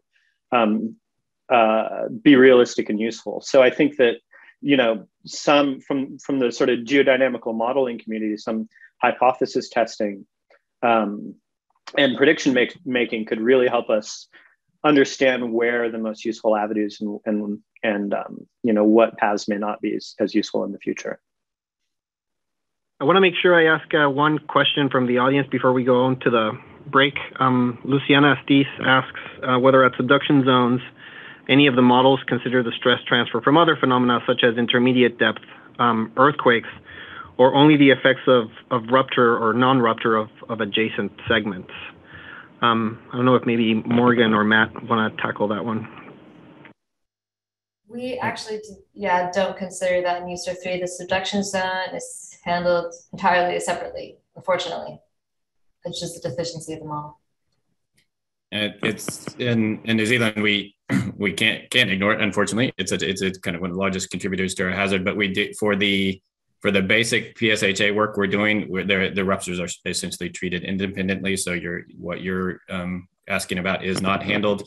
In the slow slip work that I talked about and trying to understand the triggering potential there, we did consider the effects that you're talking about with fairly simplistic models, but that was kind of a key part of what we were looking at. Okay, thank you guys. Well, I want to thank all the speakers, Marco, Morgan, Matt, and Richard. We're going to take a short break until 2:50 p.m. Eastern Time, and we will reconvene then. Thank you.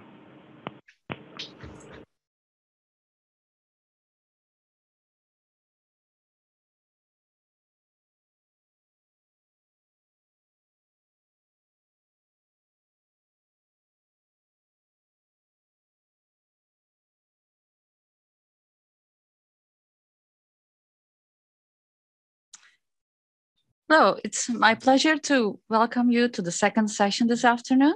We are now connecting the time-dependent hazard to loss, impacts, and risks. We have great speakers and really exciting topics this upcoming speakers. Our first talk is by Dr. David Wald and Dr. Kishore Jaiswal.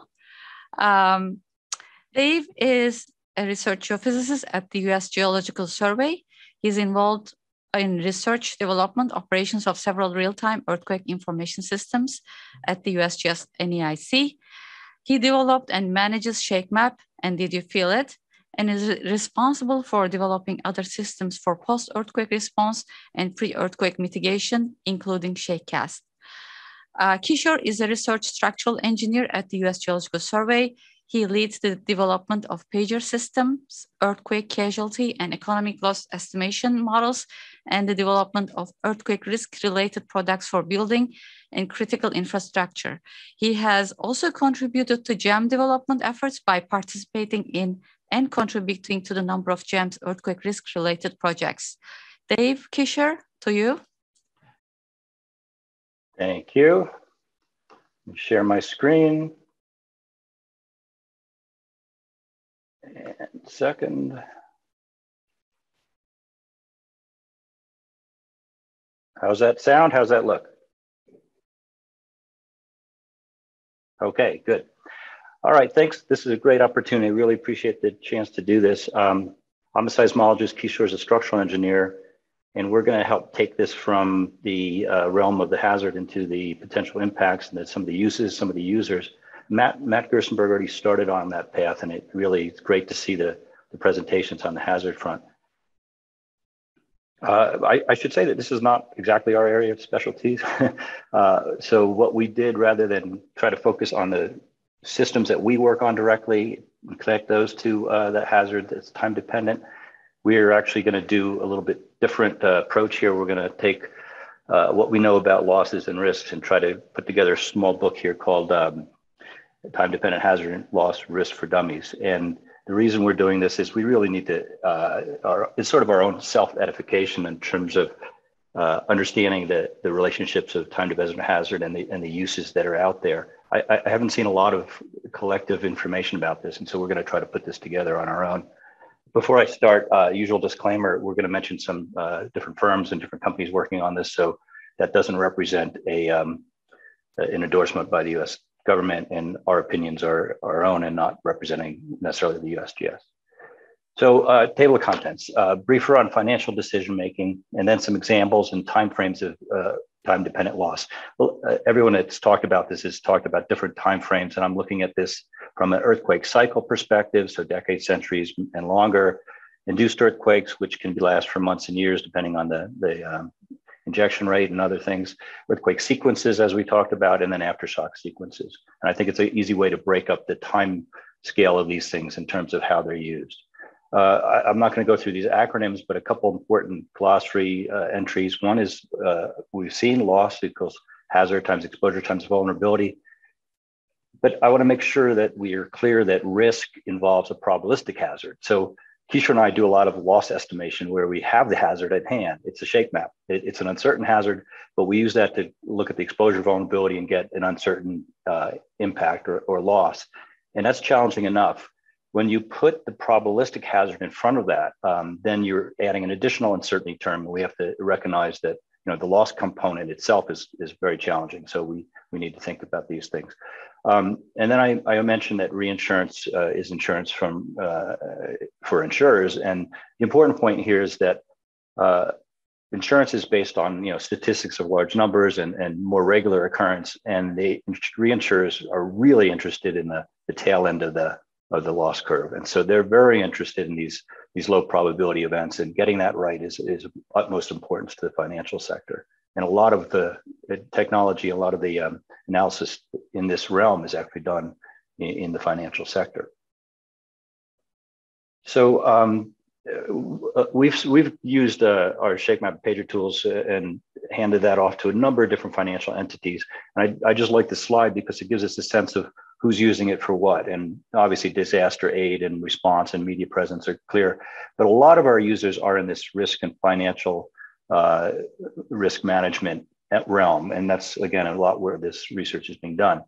And so the insurers, the reinsurers, and all the risk modelers that are involved with getting rates out of these time-dependent, independent models are really thinking about this problem a lot and applying it in the real world sense. One of the things on top of the usual insurance and reinsurance realm is cat bonds. You may or may not have heard of cat bonds, but catastrophe bonds are really a large part now of the, at least in the earthquake realm, the possible insurance products that are available to different entities. And effectively, they're insurance products that are sold by an entity and like a government or city of Tokyo or country of Mexico. And again, a risk modeling firm calculates the odds of that disaster occurring, just like you would in a long-term insurance product. And then the investors get paid a fairly high rate of investment, but they could lose their principal if the disaster hits. And whether or not this bond is paid out and what the cost of the bond is all determined by these nice hazard maps and now turning towards more time-dependent components. But the USGS is also interested in this because we are the independent entity that determines whether this earthquake of interest triggered a particular loan. And as I should mention, is a huge amount of financial investment in these things out there. And so they're pretty important to know about. The difference between cat bonds and regular insurance or reinsurance is that cat bonds are triggered parametrically and then it could be paid out immediately after an earthquake. So a lot of different groups use ShakeMap or they use NEIC, National Earthquake Information Center's magnitude location to trigger this bond or this payout rather than waiting for what is typically known as indemnity insurance, where you actually look at the damage and see add up the claims over time and provide coverage. So this is a much faster way to provide resources after a major disaster, and it's become very popular to do so. And these things do get triggered. This is a NEIC magnitude location triggered $200 million payout for Peru, and Ecuador has had a similar payout, and other countries have, Mexico and among others, over the years. So these are kind of important to understand that, money makes the world go around. And in a lot of the business here, a lot of the uses of the downstream information is used in the insurance, reinsurance, and these other financial sectors. There's some, I did a little summary of this, but there's a really good report out by the OECD on financial risk management. And it's an excellent way to get up to speed on this particular topic. But the main focus here is really the uses of these different time frame potential time-dependent hazards. And some of them, let me just move this. Some of the users and uses and types of decisions that are made, Matt covered a little bit, but let's just look at these in terms of timeframes.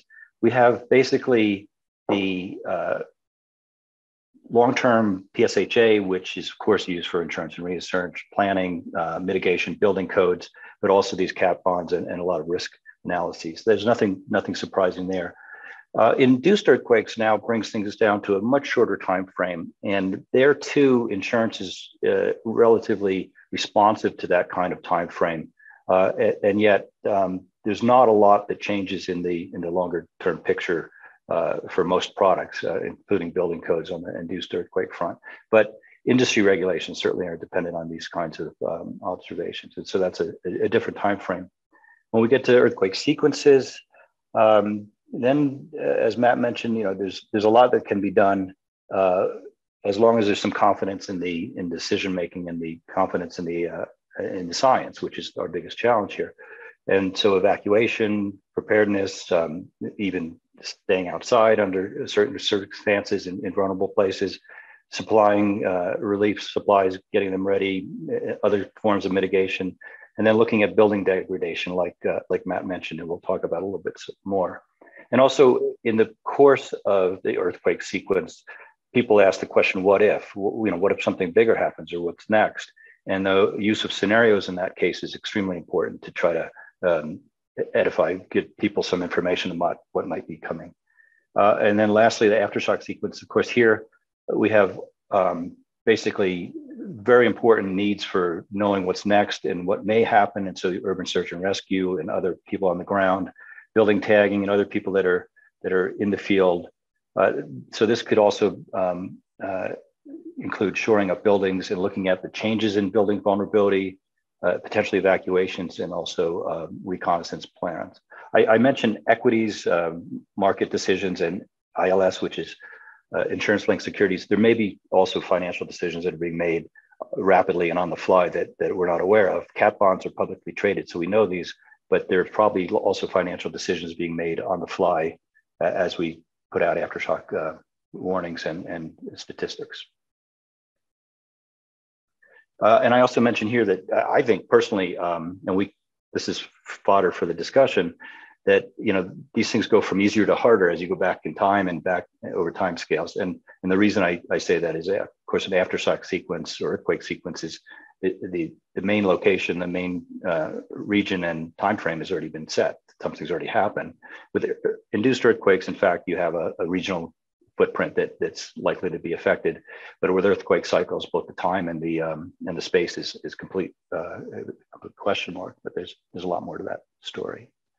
So earthquake cycles, we've actually been using time-dependent risk hazard assessments for risk and loss calculation for some time now. This is a 2008 paper for the World Conference, and again, this came out of the RMS group. So the risk modeling community has been on top of this for some time, and this is just the change from the ratio from what would be a time independent to a time dependent residential losses in California, and of course things like the Hayward Fault and the Southern San Andreas Fault all the way down to the Salton Sea light up and are substantially higher than the background rate. And so these things have been appreciated in industry and modeled for some time. The challenge is always how good are the input models, but the engine for computing these is certainly there. When it comes to induced earthquakes, there too, there's been some great work on looking at risk, taking the hazard that's very, very time dependent. The map on the lower right shows basically the hazard map for a particular time period, 10% annual exceedance for 2015 versus what's happened more recently when the seismicity has gone down. And this is an enormous change in the rate of background information, a background level of seismicity that turns into very, very different loss estimates. And these are AAL, annual average annualized losses. And for 2015, obviously people were very worried and things came back down. Interestingly, when you look at a map of the annualized loss over that year, the thing that shows up here is not the areas of really high induced events, but really the exposure in Oklahoma City with respect to those events. And so in areas where there's very little to expose, obviously the seismicity is going up, but the risk is not going up because the exposure is so low. Here is where the exposure really is concentrated. And of course, over the background rate or compared to a more return to close to normal and the peak in 2015, the annualized rates are very, very different in terms of loss estimates. We can also use these opportunities to help people plan for earthquakes. And we've got a new application called consequence-driven scenarios where, in this case, the Oklahoma's Department of Transportation wants to know, what if situations. And they want, in particular, to exercise multiple of their divisions after an earthquake and want to know what kind of earthquake may come and cause that type of problem. So we can actually solve for the most likely earthquake, which is the lowest magnitude, that occurs at these division boundaries that would constitute damage to several of their bridges. And so they're very concerned about the time-dependent hazard that they've seen, and now they're interested in doing something on the form of mitigation and planning. And so we can help them with these types of scenarios when we see these elevated areas of seismicity. When we look at sequences, Matt did a great job covering some of this. There's other places in the world that are highly sequence driven. Central Italy is certainly one of them. And a lot of work has been done in Italy on the combination of time dependent and time independent hazard. And the upper plot is simply showing the difference between annualized losses in the active period of a sequence in Central Italy versus what happens with just a Poisson background, and what it would compare in a random year, looking at time-dependent and time-independent calculations. So these things are being done fairly routinely, and I think this is a great example of now recognizing the time dependence in rate calculations. Also in Central Italy, I won't spend much time on this. Again, there's when you start looking at ETAS and adding that to the background rate, you get much higher potential for losses. And in this kind of calculation, people are looking now not only at the change in rate from the time dependent perspective, but also looking at what would happen if the earlier event damaged the structures. And what happens then is you go from having an intact structure to the damaged structure, and the chances of your exceeding collapse probabilities go up dramatically when you start with a building that's damaged to different degrees, as is done in this calculation. Also in Italy, there's operational earthquake forecasting that's being done in the background, and the fully functional, again, dependent on the input model. But our colleague Ennio Ervolino has been working on this, and this is something that the Civil Protection has been aware of and looking at for some time. And what you find, and what's always challenging about these calculations, is when you can do the model from end to end, and you get a probability of collapse over some time period, in this case a week, and that probability is very time dependent depending on what's going on with the background seismicity. But the challenge is always this, and that is the background rate changes with time, but you don't see an increase in the background rate until something substantial happens. And so again, the difference between operational earthquake forecasting and aftershock forecasting sort of come to the front here, where at this point you can tell there's a high change, but that's also because the largest event in the sequence has happened there. And then lastly, aftershock sequence here. For some time now, work's been done on looking at the risk changes for aftershock sequences. The largest one is this Tohoku event, where obviously a magnitude 9 is going to have potentially very, very damaging magnitude 7s and 8s over a long period of time. And that's certainly the case. And these calculations can be computed and used for AAL and changes in rates for customers. Kishore, do you want to take over and talk about this very important topic of having structures damaged from the from the main shock and what happens in the subsequently? Great, thank you so much. That's a great background, Dave. I'm so excited to join here. And again, another disclaimer from my side is, although I'm an engineer, I'm not representing the entire body of and spectrum of engineering concerns that basically look at these problems. As a student of this problem, I have a great opportunity to learn working closely with USGS scientists to think about these problems, think about the long and complex earthquake sequences, and how the engineers should think about modeling these sequences through damage and loss and risk. So this example shown here on your right is basically two earthquakes happening back to back, magnitude 5.9 and 5.8 in central Italy. And as you can imagine, depending upon which location you are building or you are, the amount of shaking will be very different. And essentially what it means is that a building which is located close to the second shock may experience a much stronger shaking than the first shock, even if the magnitude of the first shock is higher. And thus, there is usually the conundrum here is that typically seismologists tend to say that the aftershocks will be smaller and they would decay over time. Yes, that is very true. But where those aftershocks are happening and how intense the ground shaking could be at a given location, if those assets are directly sitting on top of those locations, those structural demands could be significantly higher. And the right-hand side of that panel is basically a composite shake map of the two earthquakes, which highlights that in any given typical earthquake sequence, there could be multiple such cycles which the structures could be exposed. And there could be a lot of complexity in terms of how the structure will behave, depending upon, if you think about the left-hand side panel, motion one may be weaker, which induces some level of damage to the structure and essentially create additional problems to the structure if the second motion happens to be even stronger than the first motion. So this problem, as the seismologists are interestingly studying about the time-dependent earthquake predictions, engineers are not left behind here.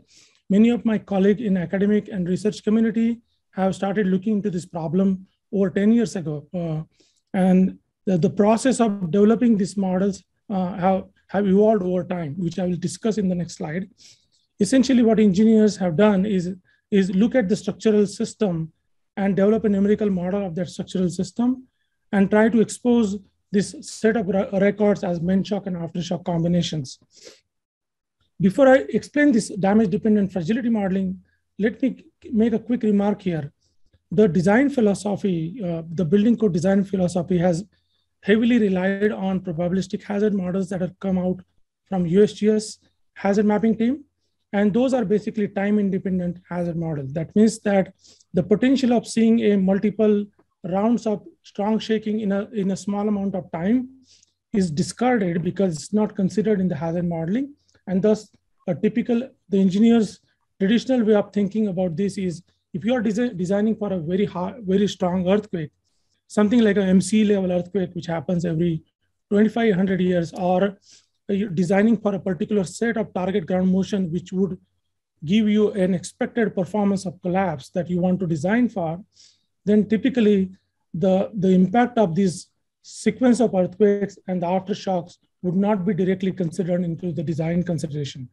However, my academic community have been looking at this problem more carefully. And the example here are showing basically Meera Raghunandan's work on reinforced concrete frame, looking at the main shock and aftershock combination time histories to expose into the structural models and evaluate the building performance, which is essentially dependent upon the first level of damage or second level of damage, how the second level basically induce further damage or potential collapse in the structure. Next slide, please. Again, Professor Henry Burton and his colleagues have looked at this problem specifically for a code-defined reinforced concrete structure in which they develop different archetypes of structural models for reinforced concrete structures and looked at different thresholds of damage by inputting the combination of main shock and aftershock time histories to evaluate the structural performance. And the authors consistently find that if the first shock didn't produce a significant level of damage, then basically it doesn't matter too much. But if it introduces some level of damage, maybe a slight or moderate damage, then the collapse performance is significantly altered in these kinds of post first shock motions in the structures. And essentially, these things need to be considered systematically into the future building code. And my next slide basically highlights that this kind of concept of time-dependent hazard modeling into loss and risk has already been talked about. And essentially, this research highlights that there are ways to incorporate these complex hazard calculations end-to-end to the risk calculation, provided you are making sure that both the fragility and the exposure are incorporated properly for risk calculations. In this particular study, the authors haven't considered the damage-dependent fragility, but there is definitely a possibility to enhance these results for further consideration. Yeah, thank you, Kishore. Let me just finish up very quickly here. So we can actually look at for any collection of earthquakes, an aftershock sequence or a sequence of earthquakes, we can make a composite shake map, which tells us at a particular location, in this case, a bridge, the number of times it's shaken over some particular level. And that can be used for this kind of damage degradation over time to start with a damaged structure rather than start with an intact structure. I'm going to skip over this last things and just get to some of the important questions that I hope we can talk about. One is to follow up on Kishore's point, and that is research is needed to define the post-main shock behavior of structures. We only know how damaged structures behave with some limited models, and it's very difficult to get information about what happened during the first shaking and have that damage then damaged building also be damaged in a second subsequent event. So that's very unusual to have that very well documented. And as some have mentioned, current loss models like Pager, we do not cully inventory adjust the main shock losses for subsequent events. So correcting for damage, changing the inventory that's already damaged, already collapsed from prior shaking is really challenging. And we don't know the inventories enough, nor how they behave, nor how well they were shaken to understand the changes in losses at this point. It's a great topic that we should be spending time on. In fact, the occupancy is a real challenge. People will obviously sleep out, they'll leave buildings, they'll be red tag buildings they won't be occupying. So trying to predict losses from aftershocks presents serious challenges. And then lastly, the handoff from time-dependent hazard to time-dependent risk depends on the quality and competence of the hazard model. And so the question to me is not whether we can do this. I think the models are there. The question is how well constrained are the hazard models? And we know from experience that the loss models are particularly uncertain. So we have to be concerned when we convolve that with an uncertain probabilistic habit that's time dependent. Thanks. I'll leave it at that. Thank you, David. Really important parts that you covered. And I think we will save the questions to the end of the session. So our next speaker is Katsugoda, Dr. Katsugoda. Katsu is an associate professor and Canada Research Chair in Multi-Hazard Risk Assessment at Western University, Canada. His research is focused on catastrophic earthquake-related multi-hazard risk management from economic and societal viewpoints. His research interests are broad and multidisciplinary and cover a wide range of academic fields, including engineering seismology and earthquake engineering. So Katsu, take it away. Okay, thank you very much for introduction.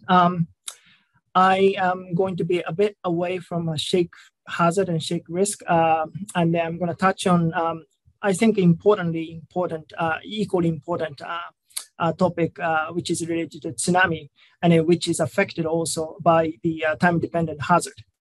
So that is my focus. So I would like to, because I'm Japanese, and then I have witnessed some of the damage happened after the 2011 Tohoku earthquake in Japan. I'm going to start with this picture. This picture is taken, I think, 2 days after the earthquake, and you see the ocean, and then so here's ocean, and then the tsunami, massive tsunami attacked the coastal line, and then you see that the black kind of areas, those are all inundated areas, and then there were fully developed towns, communities around here, all washed away. So that's, you can imagine that how powerful this earthquake and a tsunami could be. So this 2000 Tohoku 11 Tohoku earthquake and tsunami caused close to 20,000 deaths, which is very significant for a country like Japan, and then $500 billion economic loss, and then still ongoing Fukushima Daiichi nuclear power plant crisis, which also costed at least another $500 billion.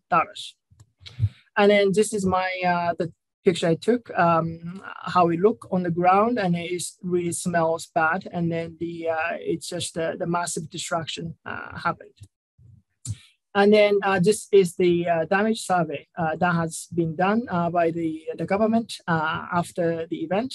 So you can see it's color coded for the severity of damage. So the collapse happened almost entirely to the nearest community, which has about 2 kilometer distance from the coast. So in this community, about 50% of 3,000 buildings has been washed away completely. And then a lot of people have been killed.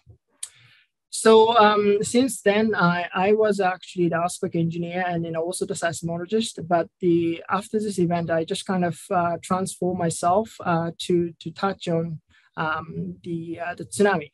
And then I have been applying the so-called catastrophe risk modeling approach, which Diego introduced in the beginning of this session. So the risk is equal to hazard times exposure times vulnerability. And then I'm focusing on the hazard part, but also I just want to point out Keisha and then David already touched on in the previous presentation, but there's a lot of important aspect to transform hazard into risk, which requires exposure and then a vulnerability. So the transition of hazard to risk usually is done through so-called fragility model. So this is the damage survey results. So this is actual damage survey results of 250,000 buildings. And if we plot the extent of the damage as a function of the inundation depths, how high the water was, then we see this kind of trend. So we can immediately see that if the inundation depth is higher, then the proportion of damage becomes severe and more severe. And if we turn this graph 90 degrees, then we see standard fragility model, which usually takes the tsunami hazard parameter on the x-axis, and then the y-axis is the proportion of the damage. And then that's how we can use and then develop this tsunami fragility curve, and which feeds into this exposure and vulnerability component, such that we can analyze the losses. So the catastrophe risk modeling in the context of the time-dependent hazard I am applying can be divided into two major components.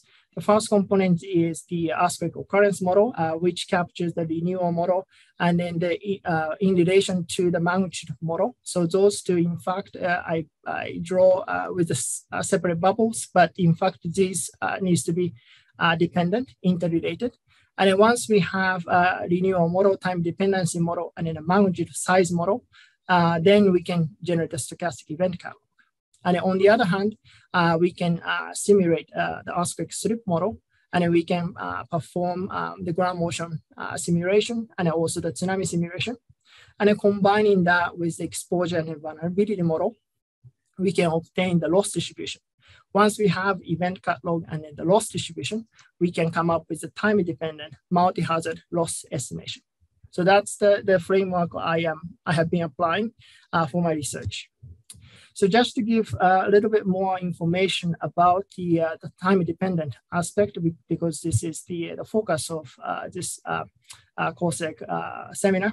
The renewal model I'm applying is the standard one. So the inter-arrival time distribution can be specified. It could be log normal, it could be BPT model or the Weibull model.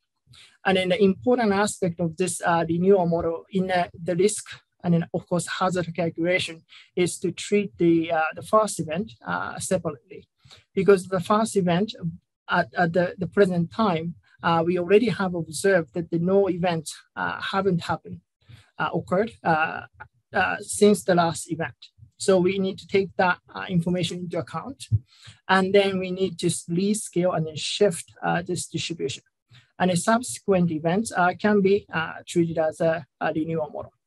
And in this, the renewal model needs to be coupled with the magnitude model, and then what magnitude model might be applicable. That depends on the specific region we are interested in, and in the seismicity, the tectonics influence those kind of choices of the magnitude model. So in my research, I used the Gutenberg-Richter standard model as well as the characteristic model. But those has to be seismic moment matched, such that the same amount of energy would be released. And then by combining this renewal model and the magnitude model, we can come up with stochastic event catalog. The loss distribution part, we can generate a range of the slip distribution. So the different magnitude ranges and then the slip distribution might change. Geometry of the slip earthquake source model could be changed. So there's a lot of scaling law available in the literature. So we can implement those scaling law to come up with this stochastic source model. For each of the stochastic source model, we run the ground motion models with spatial correlation to simulate the seismic intensity at the building location. And then we can also solve shallow water equations to simulate tsunami inundation. And then we can place the exposure model, so the building distribution and the cost model, those needs to be specified.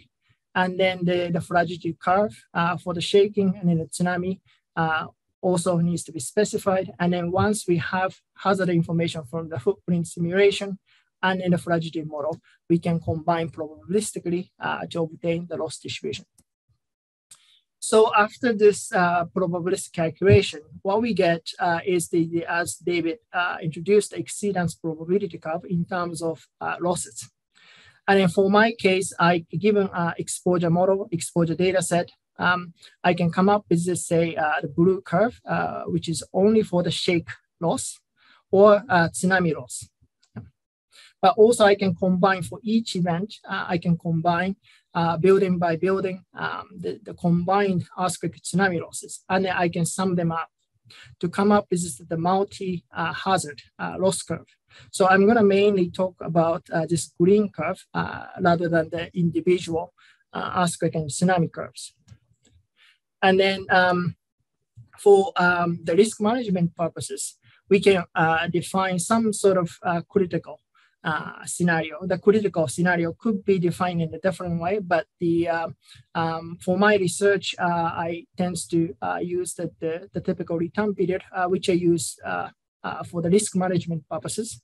So such as the 100-year return period level, 500-year return period level, or the 1,000-year return period level in terms of total losses.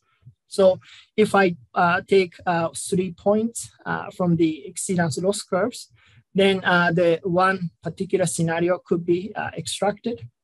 That could be magnitude 8.2 or magnitude 8.8 or 9.0, depending on the probability level we look at. Given this source, we can pull out another shake map and also the tsunami inundation map. So this can be considered as a multi-hazard loss and a joint hazard maps. And I found that this kind of presentation might be useful for risk communication purposes, because it shows that what kind of earthquake scenario we're discussing, and then what kind of shake damage could happen, and then also what kind of the tsunami damage could happen in one figure. So now I am going to talk about the renewal, the time-dependent model. And then I implemented the time-dependent model as a part of my occurrence model. And then just as a kind of illustration primer, the interval time distribution can be specified in the renewal model framework. And then the standard model would be exponential distribution, which corresponds to the time-dependent Poisson model, which is in blue. But we can also specify the popular model, such as the log normal, Brownian motion passage time, BPT model, or the Weibull model. So those are shown with the different colors, but the same mean occurrence rate, which is the 100-year return period level. Recurrence period. So you can see that depending on which distribution type we adopt, we see that very different temporal behavior of the earthquake recurrence. And this linear model would be is flexible in a sense that we can capture the different degrees of confidence about the recurrence period. So if we are not that confident, then we might assign the coefficient of variation, which is essentially the mean divided as standard deviation divided by mean, as the 0.5 or even larger value. And then we can also take into account the time elapsed since the last major event. So if it's 0 starting from the right after the major event happened, then the order distribution starts from 0. But if it is in the middle, some time already has passed, then we need to shift and then rescale those probability distribution. So the linear model is flexible enough to take into account those important aspects for the hazard and then risk modeling.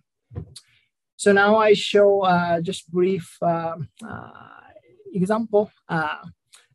Just illustrating the sensitivity of the time-dependent model on the risk calculation. So this figure shows the exceedance probability curves for the combined earthquake and tsunami loss for the Iwanuma in Tohoku region, which I showed as a picture. And if we adopt the time-dependent model, we obtain this blue curve. And then considering that the 10 years has passed, say 2011, now 2022, so 10 years have passed, and then the typical mean recurrence period for the magnitude 8.3 and above events is about 100 years for Tohoku. So then this is about 10% of the mean recurrence period has passed. Then depending on which models to be adopted or underestimate or the produced the lower risk estimate compared to the time-independent model, which is in blue. But if the time, or recurrence is due, say 100 years has already passed, and then the mean recurrence period is 100 years, which is a somewhat similar situation for Nankai, Japan situation. Then time-dependent model, as you can expect, would produce the higher risk estimate. And then the order of the risk estimate is somewhat reversed, and then it really depends on which model to be chosen. Then we can also do a similar kind of sensitivity analysis, just changing by fixing the probability distribution to Weibull distribution, but the change in the confidence about the how likely those probability the recurrence would be. So this confidence could be represented by the different coefficient of variation, say 0.3, 0.5, 0.7. So the larger value corresponds to flatter distribution, and then become more and more closer to the time-independent model, which is the Poisson distribution. So then you can again see that for the current situation for the Tohoku, the higher confidence of the recurrence process would produce the much lower risk estimate. But if the time is due, say 100 years already passed, then the order of the risk curve would be reversed. So it's important to consider a range of the values. But in reality, it is not that easy, in my opinion, to really to specify which parameter, which probability distribution is correct one. So then the practical approach adopted in a PSHA and a PTHA is to embed those information as in the logic tree. So we can consider a range of combination of those models. So here I considered 3 different time-dependent distribution model, 3 different coefficient of variation model, and then the 2 different magnitude model, which I didn't discuss much today. Then you can see that the logic tree from the 18 different curves could be obtained as a red, as a mean estimate. And then that can be compared against the time-independent model, which is in purple. And if the time is due, say 100 years already have passed for the recurrence period of 100 years process, then the risk estimate would be much, much significant. So in that case, we really need to 2 minutes. Yep. Clear, we need to consider a wide range of possibility as a part of this logic tree approach. So this is my last slide. So just the summarize the time-dependent hazard and risk model for script tsunami hazard are important, especially for the long-term infrastructure risk management and then disaster risk finances. So insurance industry, reinsurance industry, those are important application. And then I didn't talk much about the segmentation, but the other presenters have pointed out that segmentation of the fault plane is an important aspect that is also applicable for the subduction aspect, like Tohoku and Nankai. So there's several applicable model in the literature that can consider the multi-segment rupture in a time-dependent way. And in all cases, I would emphasize that the logic tree model needs to be taken into account. And then the aftershock model can fit nicely, although I didn't talk about this into this time-dependent CAT model framework. And the last thing I think it might be important to point out might be the time-dependent model is really useful when we want to expand the horizon of the risk modeling, such as to consider the climate risk, sea level rise. Yeah.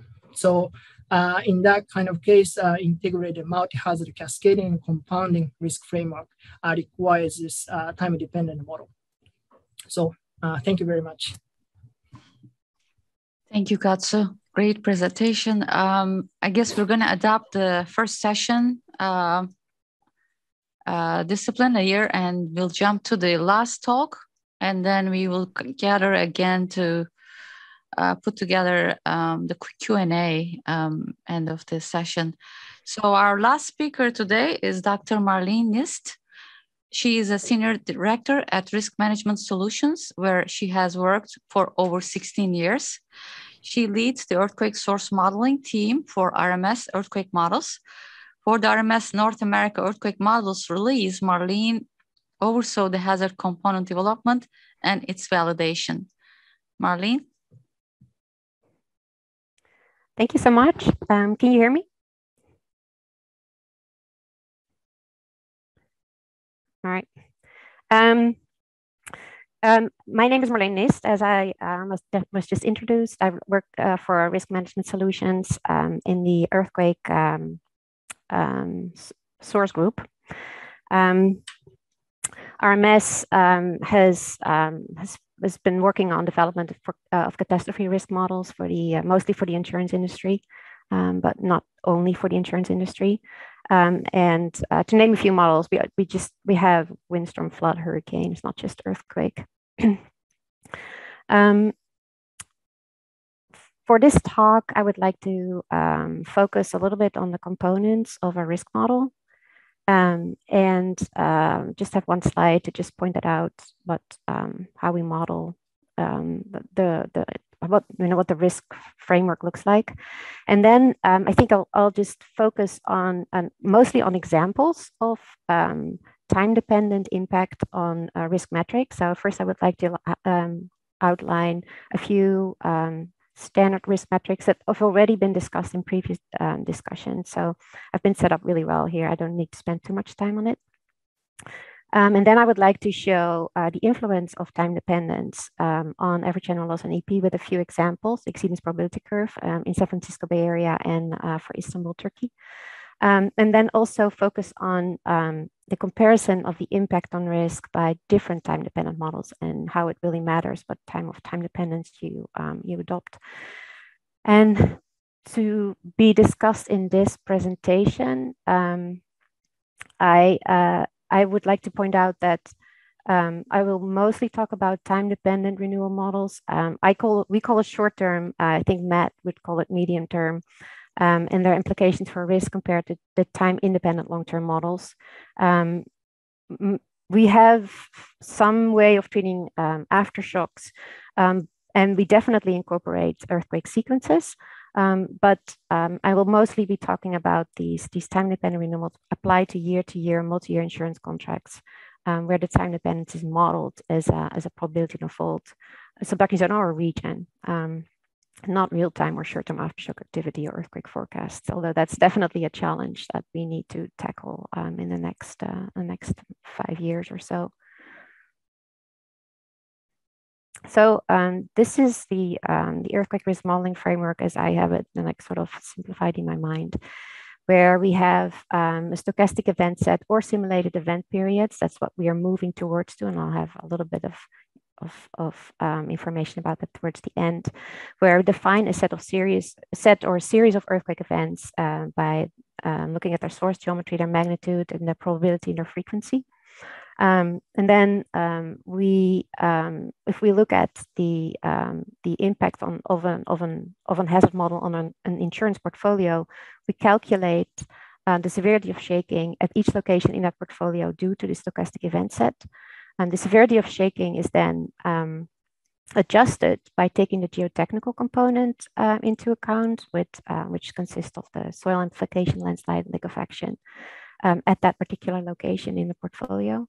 And then what we call the vulnerability or the building response component, or where we look at the value of structures or life or infrastructure at a particular location. And we look at the mean damage due to that severity of shaking at the location.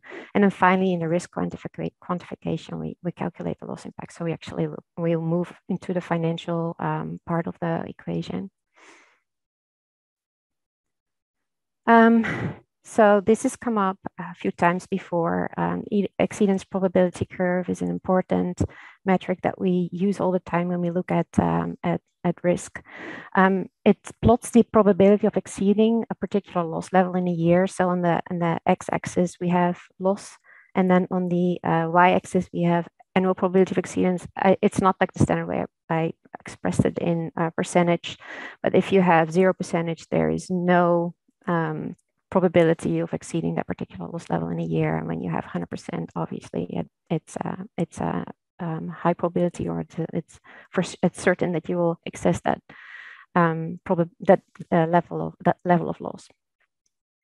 And so to build an EP curve for an insurance portfolio, we calculate the loss at each location for each event. And then we start building the curve by starting with the event with the highest loss, moving on to the second highest loss, combining the probabilities, and then moving all the way up to the lowest loss. And this is really important parameter. The return period losses are important parameters for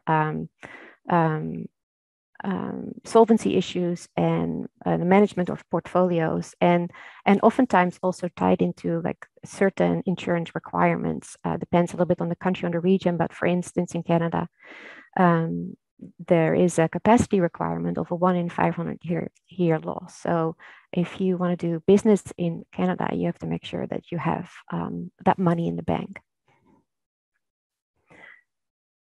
And then average annual loss has come up a few times already. I don't necessarily need to say too much about it, but that's basically, if you look at a portfolio, you take the loss of event 1 and calculate it by its annual rate, and then you sum all the events within your portfolio to get the average annual loss on your portfolio. In general, if you look at the exceedance probability curve, you can sort of say that the average annual loss is the integral of the exceedance probability curve. And then what we usually use it for is to determine the premium. So insurance premiums depend very much on the average annual loss, because it's in a way an identification of risk drivers. And in most regions, the average annual loss is mostly controlled by the moderate magnitude, more frequent earthquakes that you can kind of sort of identify in this particular area of the UP curve. This is the time independent contribution to average annual loss statewide for California in the bar charts. And what we see is that that the largest contributions are indeed coming from this magnitude range between 6.5 and 8, more like.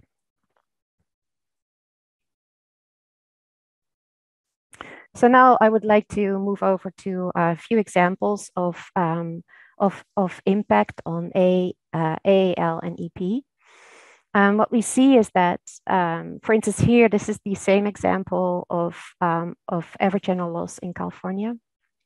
In the front, we see the time-independent dark blue bar charts, and in the back, we see the light blue is the time-dependent average annual loss contribution by magnitude bin in California. For this, we adopted the BPT time-dependent implementation by Field and others in 2015 that Morgan highlighted. We did not adopt the EDAS component of that time-dependent component, so that is lacking.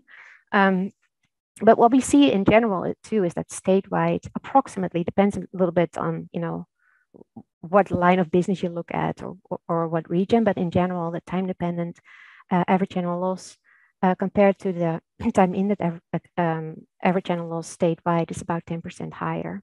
And what we see is that there's a shift in contribution to average annual loss from these 7.5 to 8 towards 6.5 to 7. And how that works can be sort of highlighted in this map on the right, where we see in red, this is basically loss cost. So loss cost is normalized average annual loss of time dependent compared to time independent. And dark orange shows regions where the time dependent component is higher than the time independent component. Light orange is where it's sort of similar, and then like yellowish orange, very light orange is where the time dependent component generates loss that is lower than time independent. And so what you can actually see in the Bay Area is this shift from high or time dependence tied to the Hayward and the Calaveras fault system to lower time dependence tied to the 1906 or the San Andreas fault system that just had a large magnitude event, versus the Hayward and Calaveras fault system having like a high dependence, like are considered to be due, and so premiums are insurance premiums are set based on this high level of granularity. So it's important to take it into account.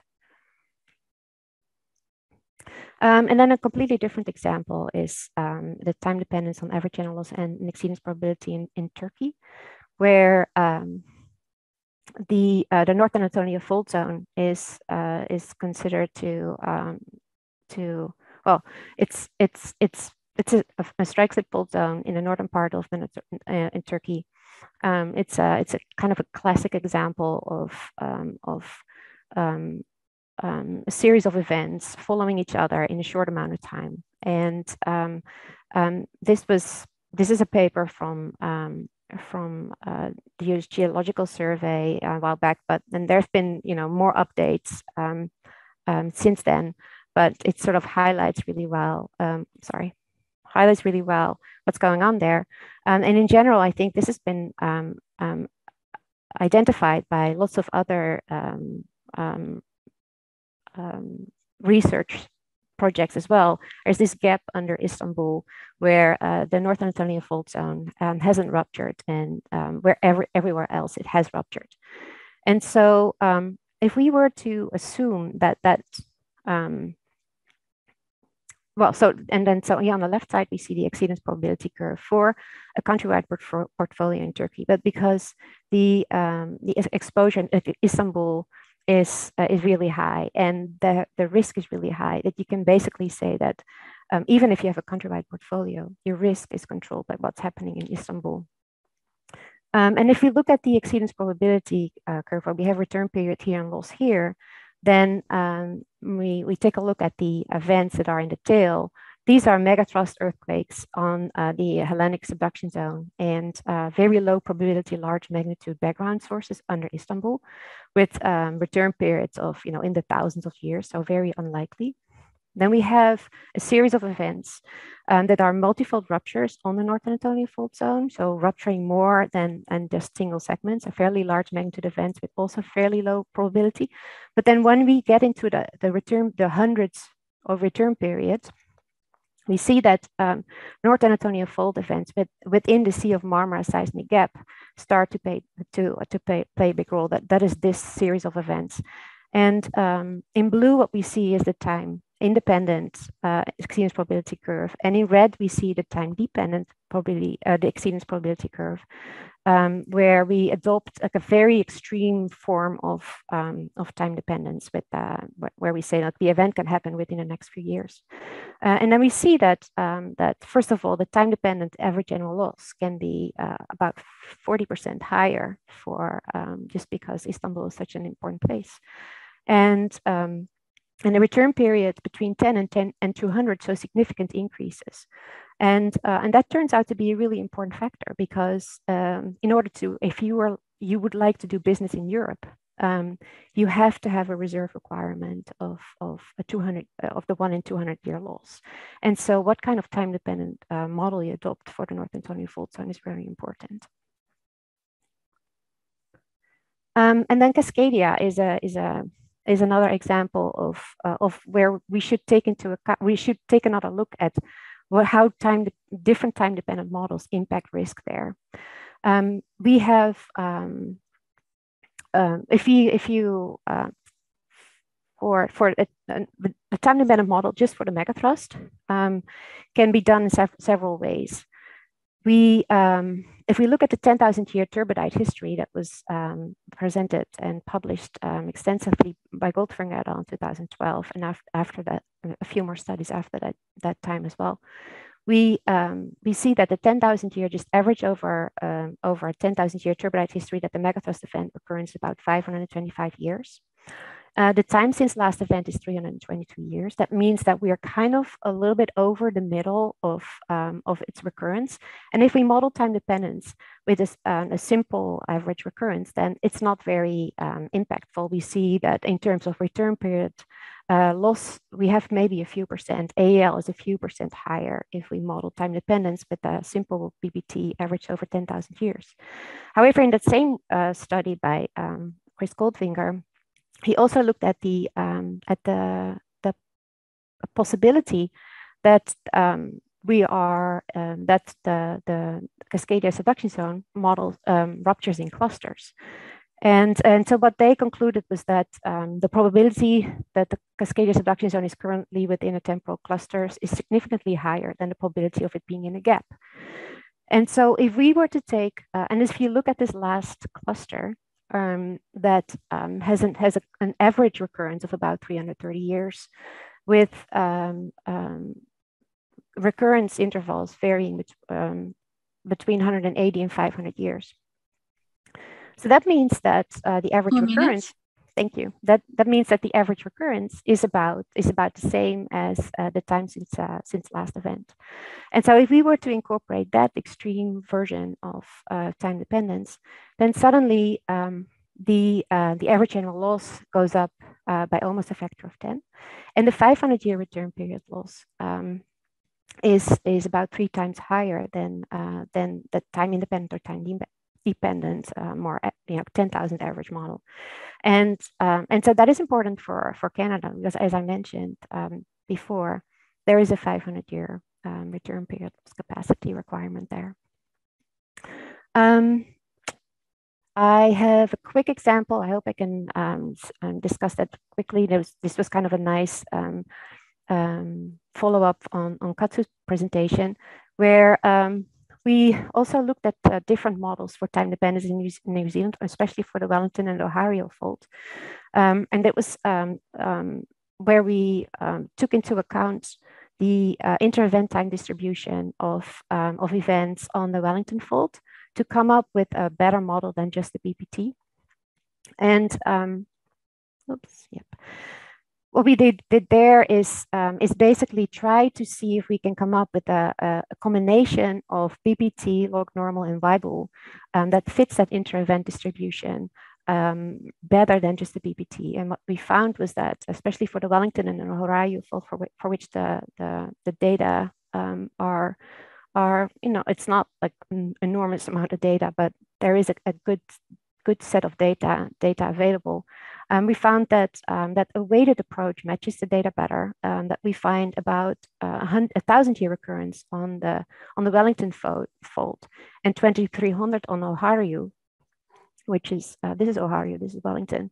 Whereas compared to the BPT, those numbers are very different, and so will definitely result in a very different risk profile for the city of Wellington. And here's my last slide, where I'll focus on the opportunities. Don't necessarily need to discuss the challenges at this point. We can maybe talk about that later. But I think one of our opportunities and one of the more exciting things that we are working on these days is to come up with a better description of temporal behavior of earthquakes. We really are moving towards simulated event periods rather than just static event sets, but would allow for the implementation of more complex time-dependent behavior like clustering and damaging aftershocks. Thank you very much. Thank you so much. Great talk. We are jumping to the panel discussion for the second session, and I'd like to hear from the panel. There are some questions answered already, and I kind of want to revisit that. We could either use some of it for the general discussions, but I think there is one that is relevant to buildings and might be an interesting one to cover. But if I may, I want to just start with a question that I sort of has been wondering. This large earthquake in '99 in Turkey, 7.4 in August, then 2 months later triggered, quote unquote, which is a time-dependent effect, another 7.2. It's a huge damage and loss. And by then we weren't quite talking about time-dependent. Maybe can you elaborate on that? Column stress was calculated. How did it address? Was it enough? What can we do for large earthquakes like this in places very vulnerable like Istanbul or other major cities? Yeah, no, definitely. There are a few Coulomb stress models around, and part of that high probability on the segment of the Northern Anatolia fault zone that is basically just south of Istanbul is not just because it's a gap in the record, it's also because of some of those Coulomb stress transfer models. There's an interesting counter argument where there was a large earthquake on the segment just west of the seismic gap. And that ruptured in the early 20th century. That may have ruptured much farther towards the east, and that would have taken some of the stress away again. So there's some debate about how long the rupture would be on the segment that hasn't ruptured yet under Istanbul, but it's definitely a major concern. Yeah, thank you. Torsten? You're not sure in which order here to go in terms of the questions. This one is for Dr. Jaswal and Dr. Wald as to the hystereses in the build-up structures, and I found that very interesting. And sort of thinking about the degree of reversible versus permanent deformation, I wonder if you could clarify a bit as to what extent do you have to be near the design specs of the building to have that hysteresis effect, right? So I would have expected you need to have sort of nearly collapsed it to move into the ductile plastic part, but that's probably not the case. And how far do and what are the design goals that engineers go for in terms of this sort of hysteresis? That's a great question. Let me attempt to shed some more light on that issue. The examples that I provided are essentially looking at codified structures, essentially the structures which are built by engineers, designed by engineers for certain threshold of code criteria. And then the research community have taken those structures to evaluate what happens in a situation where you can have a significant aftershock, creating an inelastic demand on the structure. In essence, what researchers have found that a well-designed structure, if it has not seen even an yield acceleration demand on the structure, then it really doesn't make a significant alteration of behavior in a post-main shock situation. 10 or 12 years ago, including Professor Katsu here, I looked at this problem carefully in looking at the main shock, combination of main shock and main shock or main shock aftershock sequences, passing through a prototype structure and trying to understand to what level you're basically fiddling that elastic phase of the structure and trying to reach into the inelastic phase.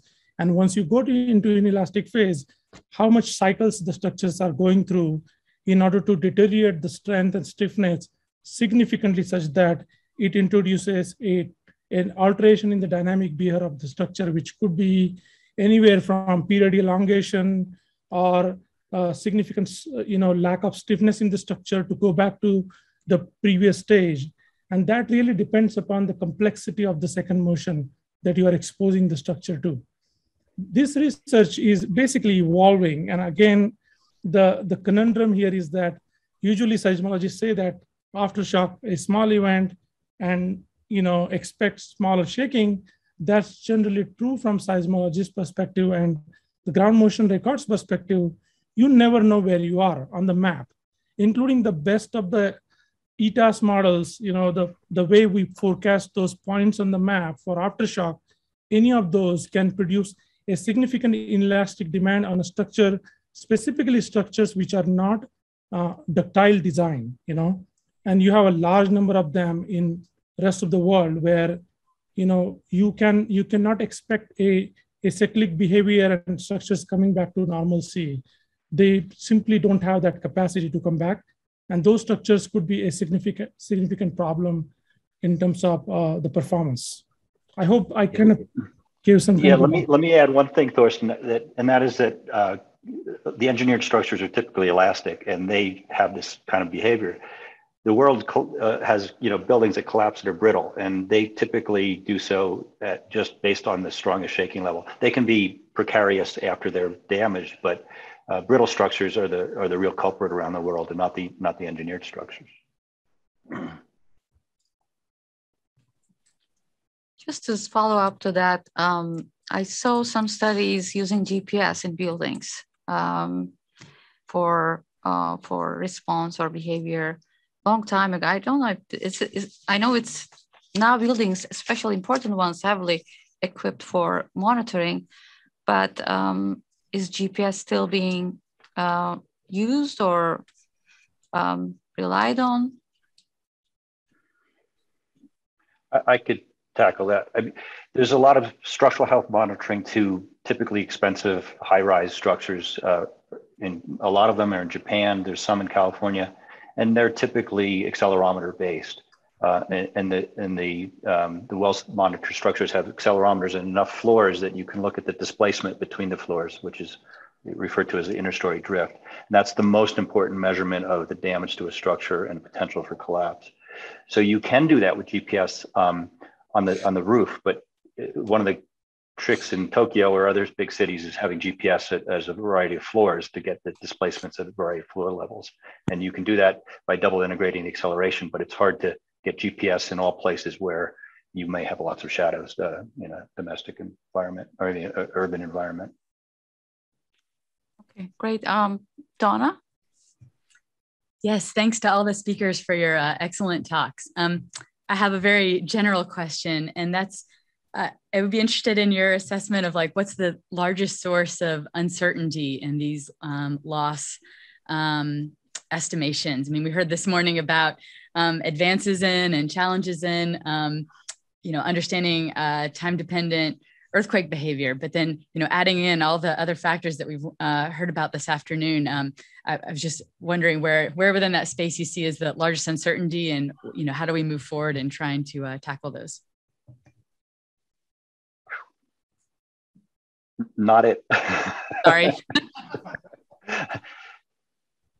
I think all of the above, but researchers have looked at this problem carefully in the loss modeling perspective, and they generally tend to agree that the ground motion uncertainties are the biggest contributor to the fluctuation in the losses that we calculate from any analysis. Having said that, that problem in my mind is very well studied by seismologists. Thanks to them, that we have a better handle on the uncertainty of the ground motion part.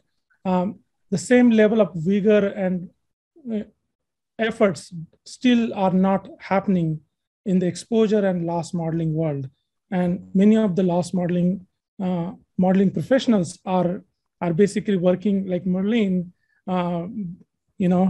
in the backside, and it's definitely the research is happening in closed doors and not so much in the open environment. And again, those things probably would change because of the societal demands, but again, that level of interest definitely exists in terms of what those uncertainties mean in terms of the bottom line. Again, the research by Nedfield and others highlight the issues and ask the pertinent questions about this kind of modeling framework. And again, we need to do more before really we can answer such a question.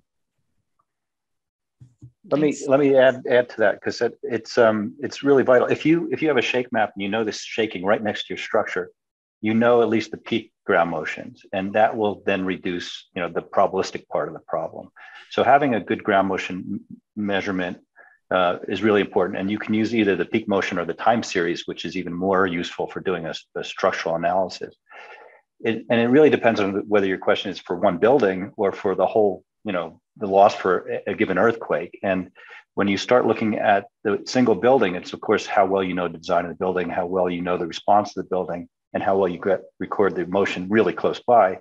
For a whole city, though, it's much more challenging because the ground motion has changed, but also you typically don't know the entire inventory. You don't know what the buildings are made of, how they're designed, or the more challenging things, which is where people are at the time of the earthquake for that structure. So those are really big limiting factors. All right. Thanks all of you for indulging my very general question there. There's one question I want to take before Jeff and Torsten. For Katsu, how did you estimate losses offshore, and what did it include? I wasn't sure what the question is offshore means.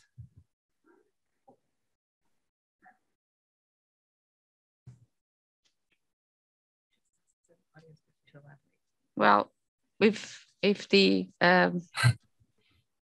chat maybe will, if you could explain the question a little more at the chat.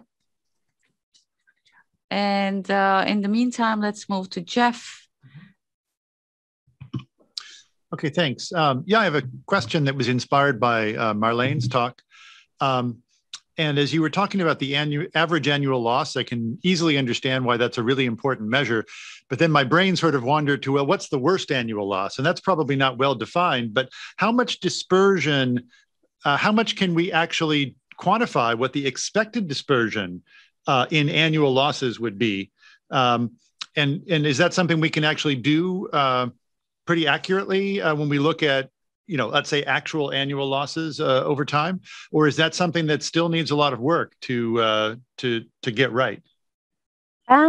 So what we usually do is we normalize average annual loss. So we divide it by the exposure.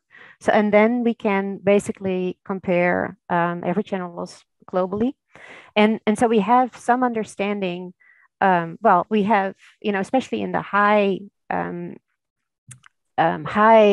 exposure countries that have also a very lively insurance industry, we have some understanding of what that average annual loss should be because insurance companies tell us, and so in countries like again we Japan, Italy, where there's a lot of the earthquake insurance or the insurance industry has a deep penetration, as we say.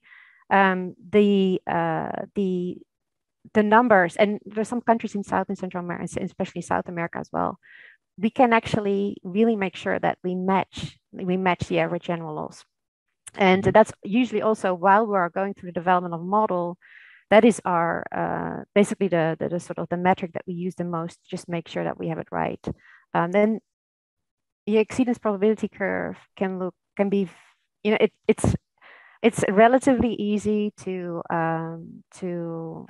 just because of the huge uncertainties, it's relatively easy to make sure that you're in the right order of magnitude. For the exceedance probability curve, it's a little bit more complicated in that sense, but we have a fairly good understanding, and also oftentimes it's fairly intuitive what your the average annual loss, the annualized average annual, the normalized average annual loss is called loss cost. What the loss cost values should look like countrywide, yeah, we and so we have a few benchmarks, and then we do a lot of relative extrapolation. Of course, if you know that the loss cost in this country is this much, this one should be higher. So yeah, so we use that to calibrate our models. Thanks. Okay, thanks. Actually, going back to Katsu, I think you're going to answer this question. Sure. I already answered in the chat, but all the buildings are on the ground, so nothing is offshore. So, but like if there is offshore, like say wind turbine or like some sort of oil rigs or something like that, and if we have a fragility curve for that, then we can calculate the tidal and then also the wind, and then also the tsunami losses. But then the potential, of course, shaking loss if there's a foundation built onto the seabed. So that's possible. But again, my calculation, all the calculation is done for the houses. Yeah, that makes sense. Thank you. I'll move on to Mark. Yeah, actually, I was going to follow on that question a little bit myself. So maybe I missed this, but for hazards like, a megathrust earthquake, which can generate a tsunami that can, impact people thousands of kilometers away. If you think of the Sumatra event, right, there were deaths well away from the epicenter. I'm just wondering, do these models take into account that wide range of potential losses? Or are they really more focused locally? So for my calculation, all calculations are done for the local buildings.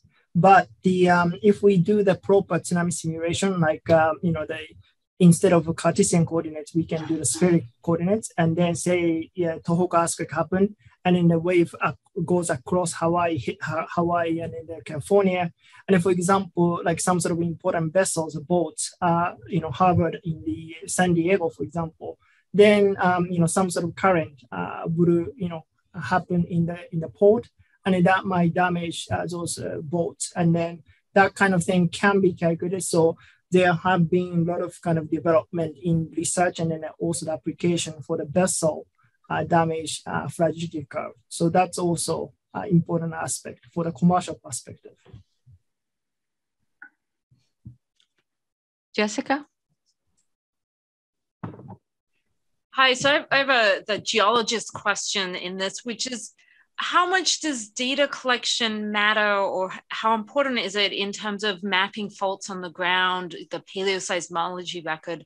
There's some areas that we've seen today have these really, amazing, Southern California records, really great data sets, but other areas seem like there's a big data gap in that.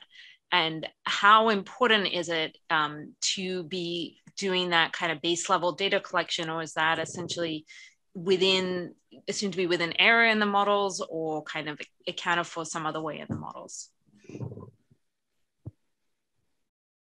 So I was going to, when we were talking about large sources of uncertainty, that would have been, fairly close up for me. Like, we don't know where the faults are, not everywhere. And you can, if you assume that you know exactly where if you assume that where the faults are, where the faults are, then you have to basically, calculate everything else. And of course, there's uncertainty in all the other components. If you don't know where the faults are, you're missing a fault. That's a huge source of uncertainty. And so, yeah, it's really important to know where the faults are. And California is in relatively good shape. But for instance, countries like, there's still a lot to be done on in terms of where the crustal faults are. Yeah. Thank you. Well, I think now it's time to move on to the general session. I'd like to thank everybody's speakers. A great session, and we can carry on and sort of answer some of the Q&A or maybe the audience or panel members. Jeff, to you. Yeah, thanks. So the speakers from the first session should be joining the panel here momentarily, and along with those from the second session. So we'll have all of our speakers here. And what I wanted to start out with was actually sort of a little bit of a different kind of question. We have people here on the panel from private companies, from private foundation, from government agencies, and academic institutions. And I'd like to throw out sort of the question about career opportunities and career paths. We've got more than 100 people online here who have been watching these presentations, and some of them are early career scientists or students. And so I'd like to just hear, particularly from those from the outside of the normal academic, or at least the academic environment or present academic environment, what are some of the career opportunities and paths that young scientists interested in applications of this kind of analysis might be able to take? So maybe I'll throw this out to Marlene first, and then maybe Richard and Marco, or David and Kishore. But I think others can raise your hand and pipe up here. Yeah. So we have a large group of model developers within RMS in the California and in the London office, working on earthquake or any other type of natural catastrophe on the science and on the engineering side. So we have opportunities. I won't say a lot, because it's not like we have hundreds and hundreds of people. We have like dozens of people on the model development side, but it's very so we have, like, in my team we have people with the geology, seismology, geophysics background, and then there's this the engineering side that has a large group of people with master's and PhD degrees, usually from various technical universities. I think, unfortunately, this year we don't have an internship program, but it varies from year to year, and so there's always. I always tell everyone, just contact me at the beginning of the calendar year, and then we can see where it goes. Unfortunately, this year it's not going anywhere. Hopefully next year we'll get that back up, and then we usually have a couple of people over the summer as interns. But there are definitely opportunities within model development where you would start as a like a junior modeler, mostly learning about the trade, because it's not necessarily something that you would know before you join. But then I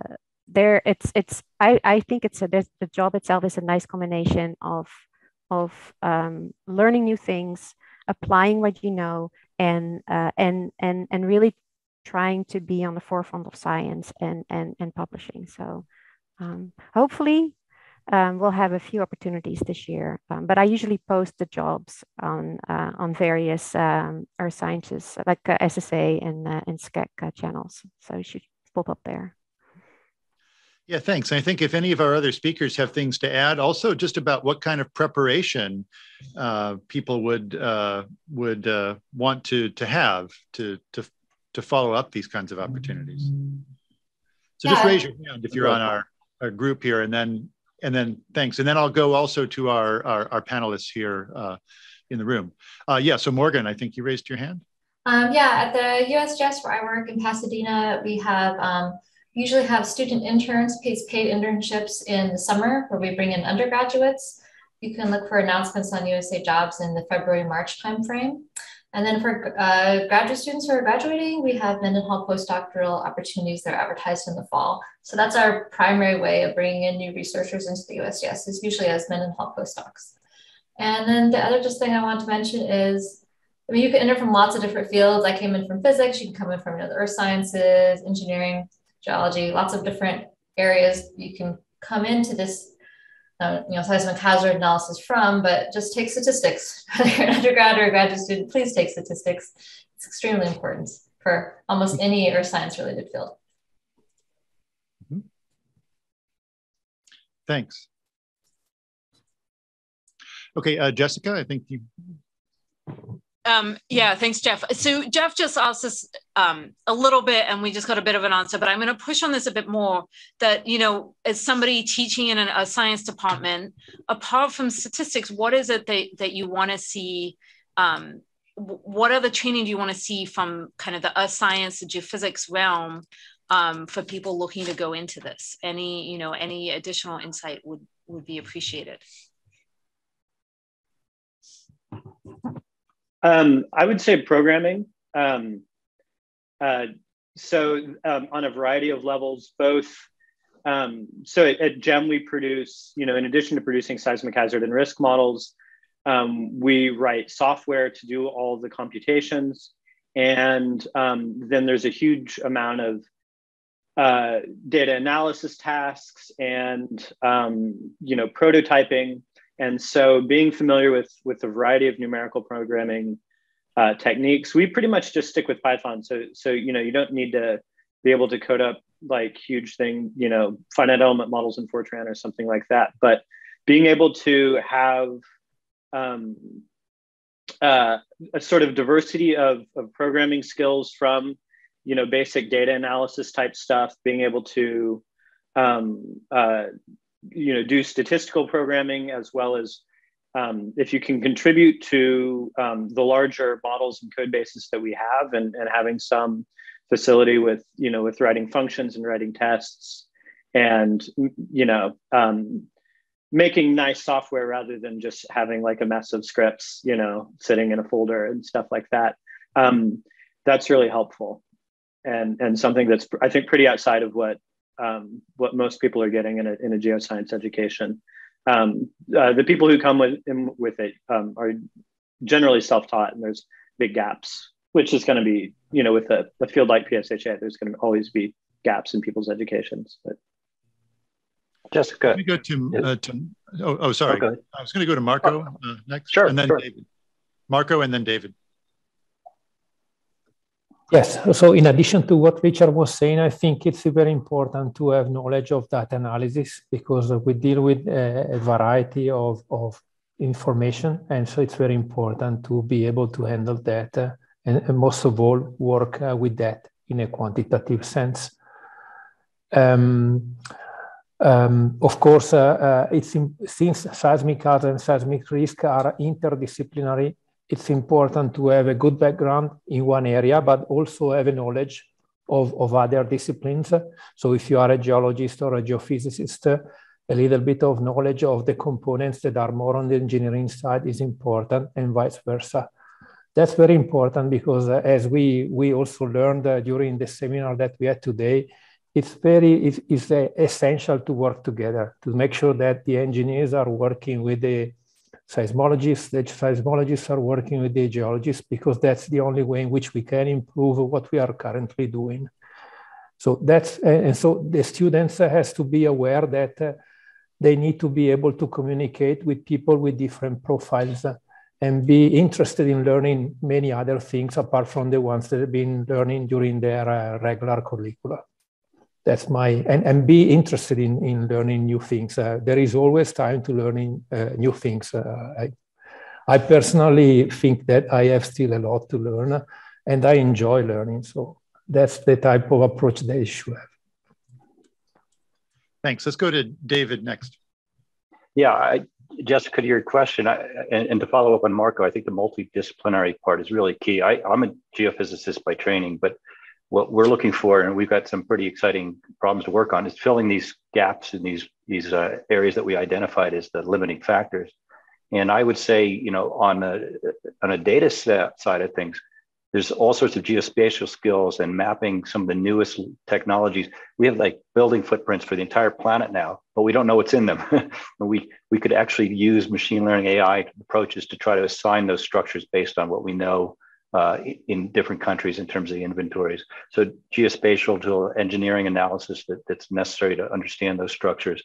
But then a lot of the time, and Matt Gerstenberger got on this quite a bit, is communicating what we're doing in terms of losses, uncertainty, and very difficult, post-earthquake environment where we're estimating the fatalities.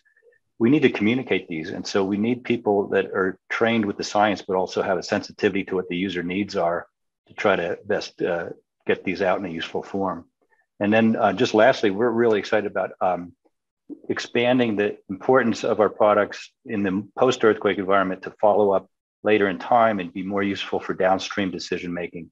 And so we're going to be trying to take in ground truth information, INSAR data, all sorts of observations that are typically not used in our initial model development to try to update those in a recursive way as a function of time. But the expectations are that these things get better and they get more precise. And so people that can cross these disciplines are going to be really fundamental. Mm-hmm. Great. So let me go to Donna next. Great. I had a question that actually follows up on what Jessica was asking at the end of the last section, and that's on the kind of opportunities and challenges of including more constraints on from paleoseismology in time-dependent earthquake models. It's one of our most key constraints that addresses the shortcomings of the characteristic earthquake model, and is a constraint that can help us with the multi-fault rupture scenarios that that Morgan was describing. And so I was just curious on your thoughts on that.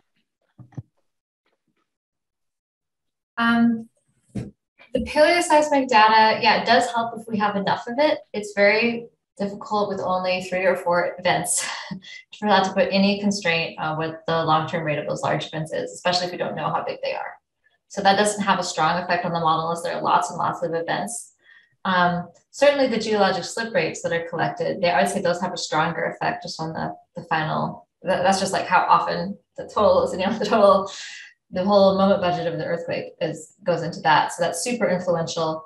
And then the next level of influential, I would say, would just be like the connectivity, not necessarily for faults that are well connected, because it doesn't necessarily, hazards and so dependent on like exactly which earthquake it is, because we don't know anyway. But for a fault that is otherwise very isolated and would have no way to rupture with another fault unless there was a connector that could be discovered, that would be very important because it would actually change the maximum magnitude of the rupture.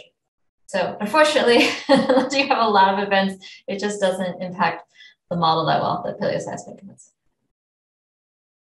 Okay, Richard, you had a follow-up? Yeah, I would say that in my perspective, so the main thing that I do is build fault source models for, well, all over the world. The paleoseismology and neotectonic slip rates, geomorphic rates are incredibly valuable. And you're not going to, with one or two paleoseismic events, like Morgan said, you're not going to be able to really super well resolve questions of, like what kind of recurrence distribution do we want to use and things like that. But for so much of the world, virtually no, 1 or 5% of the faults have even been investigated. And when people investigate them, obviously they like to go to the fastest structures. These are the, the important ones for understanding regional geodynamics and stuff. But what you find is that you'll have an area that's got 7 faults, and then there's 27 studies from one of the faults, and no one has touched the others. And if you're really trying to understand the geodynamics, that might be fine. What really happens is that there's a big argument, and so you want to write the paper that resolves the big argument. But like from a hazard perspective, that resolving that argument is great. Getting a better rate is great, but not ignoring the vast sea of very obvious but unstudied structures is really important for helping us really understand what's going on in the system. There are also things like understanding in the past what kind of multi-fault ruptures have occurred.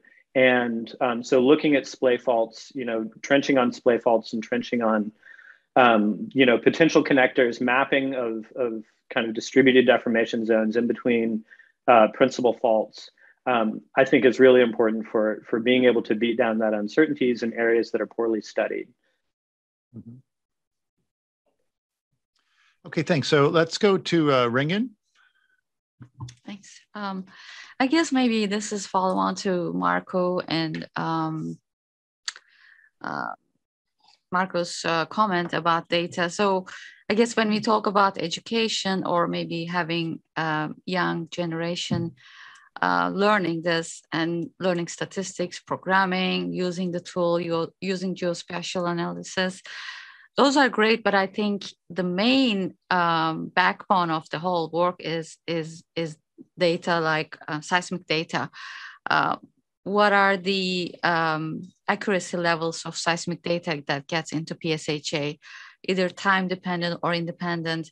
What are the location issues, where the catalog was collected from? What are the magnitude relationships that are contributing to the end results? Those are kind of, in the educational level, maybe something to also go in parallel, and not just learning the code itself, but really important how the logic trees are kind of put together and the data is captured correctly. The current recurrence intervals, the completeness. I know it's kind of more generic to most of you here, but people who are learning how to do this is very crucial, I think, to kind of bring on. Thanks.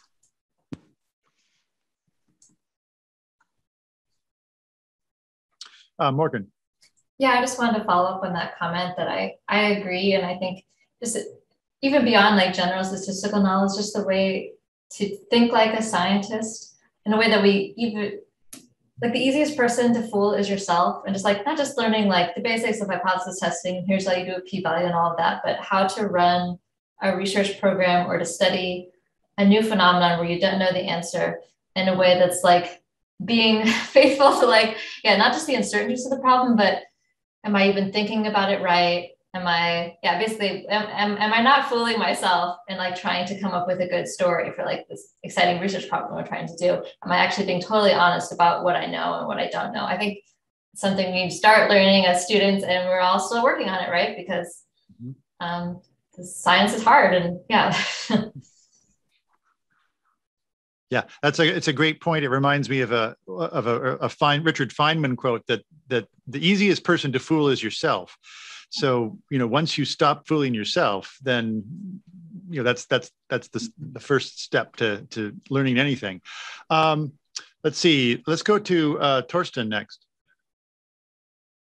I guess a question for all panelists, but perhaps inspired by Matt's description of the government response as to mitigation in an impressively, effective way, perhaps. But also, Katsu and Goda-san's illustration, where for his study region, he showed that taking tsunami hazard into account really shifted the loss curves dramatically. And I suppose for this particular setting, right, we have a flat plane with pretty good building codes. So there it was sort of fairly straightforward to say, well, some tsunami wall would have sort of theoretically helped. But I wonder, in terms of going from those explorations to having national and international return on investment considerations for mitigation, where do we are, right? Where do we are in terms of using physics or statistics-based models in terms of saying where's the best bang for the buck in terms of reducing loss of life and loss of infrastructure? Mm-hmm.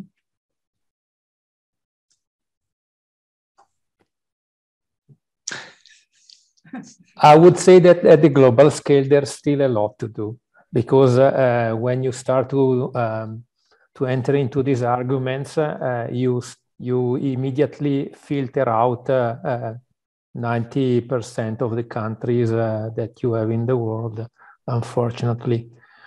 Very few countries in the world at the moment have a national seismic risk model, for example, and not just a seismic hazard model. And for taking decisions like the ones that you were mentioning, is essential to think in terms of risk, not in terms of hazard, unfortunately. And most of all, even for the hazard, many components that maybe you think are important when you calculate the hazard, they get irrelevant or less relevant when you shift from the hazard to the risk.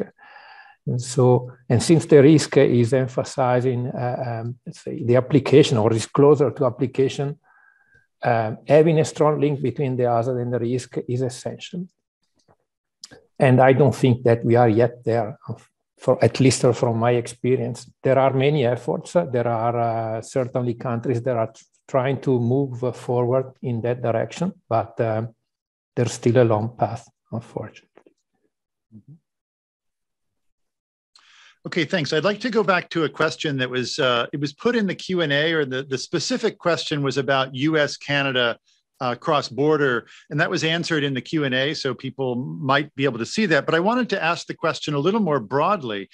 When we look at estimates that come even of, well, certainly of time-dependent, but even time-independent estimates done for different regions or different countries, how well do those estimates blend at the borders or not? Marco should answer that.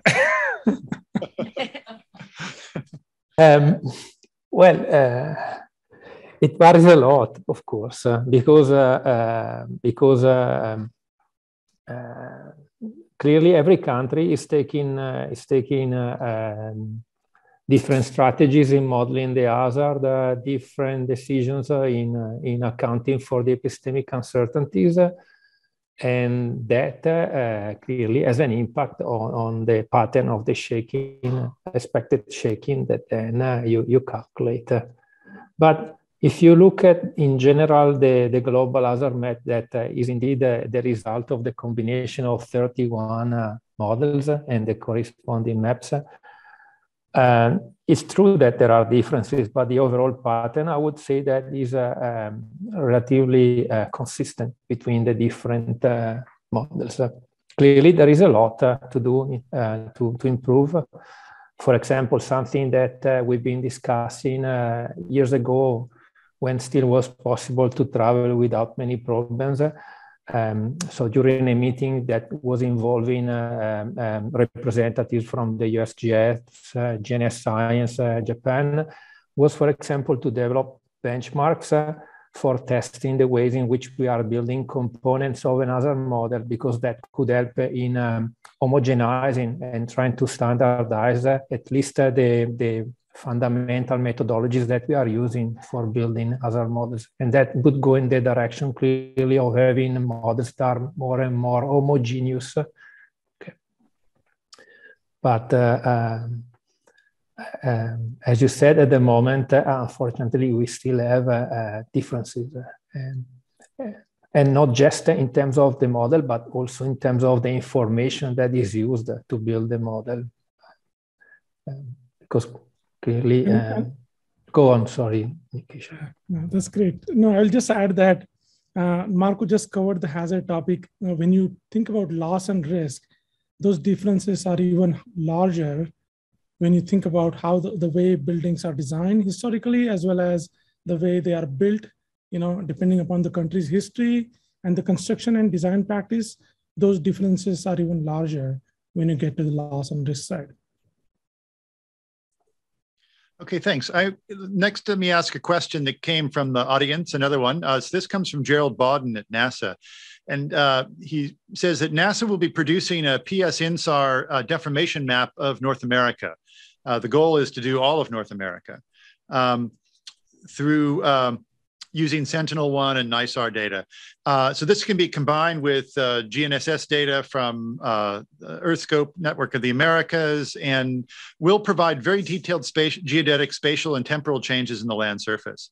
So David had mentioned that INSAR data can be included in his approach, but in general, how can these sorts of data sets best be used to support and be integrated into earthquake risk assessment? So a comprehensive strain map. Yeah, let me just clarify that the use that we were talking about is for post-event situational awareness with change detection, and that's the different beast. So I'll let someone else answer that. I've been working with Tim Wright at Leeds on incorporating INSAR into, and they produce, I think, similar to the PS-INSAR strain fields that would be discussed here, very high resolution, broad scale deformation maps that I've been using to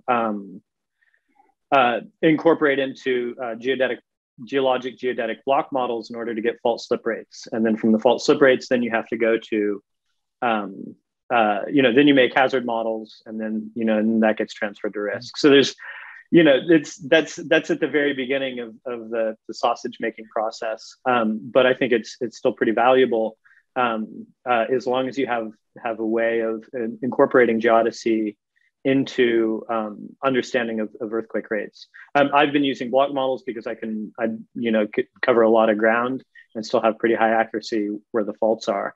There are, one could also use the methods like that Peter Bird's been working on, where you take a strain map and then assume every pixel is a seismic source. But it gets really difficult with those in order to properly account for strain localization on geologic faults. And, and particularly when we get into all the things that like Morgan was talking about, where you have multi-fault ruptures, and but you really want the slip rates on the faults to guide where you see those ruptures, versus just having, a raster where like you have a big earthquake in this cell, and maybe not in that one. And so, so there needs to be some sort of framework in order to incorporate the geodesy into a fault-based model. Really understanding off-fault deformation through INSAR would be awesome, when combined with the fault model.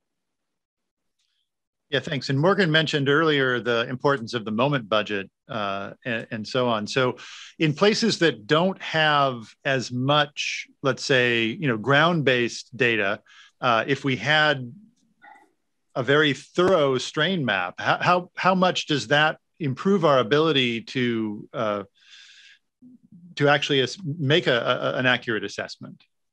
Dramatically.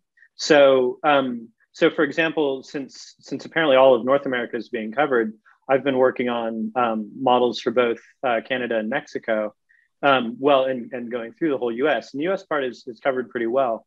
But once you get north of the Canadian-US border, the density of geodesy coverage really drops dramatically. And there's some pretty big arguments over whether there are even active faults in the BC mainland, and other than up in the Mackenzies. And, and so INSAR in places like the interior, the Fraser River Valley, Thompson area of British Columbia would dramatically increase our ability to decide whether we even want to consider these giant Mesozoic strike-slip faults that run through there as potential earthquake sources. Okay, thanks. I'm going to do one more question from the Q&A here, but I'm going to generalize it a little bit. Is PSHA already old? Is this the framework moving forward? Or do we have to look for a different framework at some point to better bring in the sort of time-dependent problems, or is it more a matter of tweaking and refining and adding some enhancements to what we already have? Morgan first.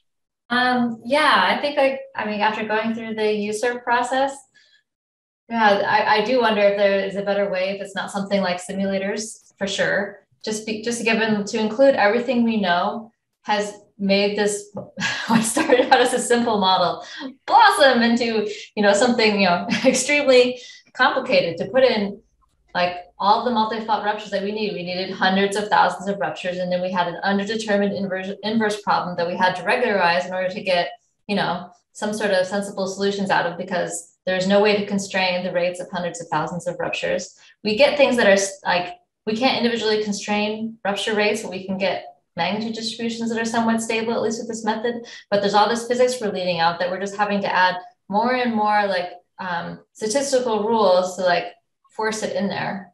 And so, yeah, I am interested to see if perhaps one day simulators could take over this role. If they didn't have so many free parameters, if there's a way we could like actually extract something sensible from them that we didn't force, then I would be very excited about it. Dave. Yeah, Diego knows I always look for the elephant in the room, and there's another beast here that we're not touching, and that is earthquake physics. So if you told me the exact history of the faults in California, I wouldn't know about the next earthquake, because rupture dynamics can control the outcome. And you know, we've got places where earthquakes rupture into places that have no stress, and we've got places that are stressed that don't rupture when they have, you know, like Parkfield had these enormous high stress drop events right in the preparation zone, and we know it was ready to go and didn't rupture. So we have a very big challenge in the time-dependent component that requires bringing rupture physics into the equation, even adding a whole set of new variables to Morgan's already growing list. But if those physics-based, like, if we could somehow have a physics-based simulator that, you know, I mean, RSVSim gets some of it, but like actually produced all of the statistical laws that we're putting in by hand now, but they just came out emergent from the physics-based simulator, and that would be great, because we would actually have less hand tuning to get a sensible result, which is my goal. Would be like less tuning, less, yeah, forcing the models to do these things that we know it should match. Ideally, we'd put in what we know, and it would already, and because we had put in the physics, it would match all of the scaling laws that we know and the behavior that we see. Thanks. I'll go to Marco and then Diego, and then I'm going to have Jessica ask sort of our last new question. So Marco. So to go back to the question of PSHA and if PSHA is dead, I don't think it's dead, actually. It depends probably the way in which we think about PSHA, but if I intend PSHA as a framework to integrate various information. And so in that sense, I think that everything we've been discussing right now can enter into the construction of more advanced models for performing PSHA analysis. In my opinion, what you were saying, Morgan, for example, so the output of a simulator, I see it exactly as the output of a simulation or a stochastic event set that can be integrated also in a PSHA framework as well. Thanks, Diego.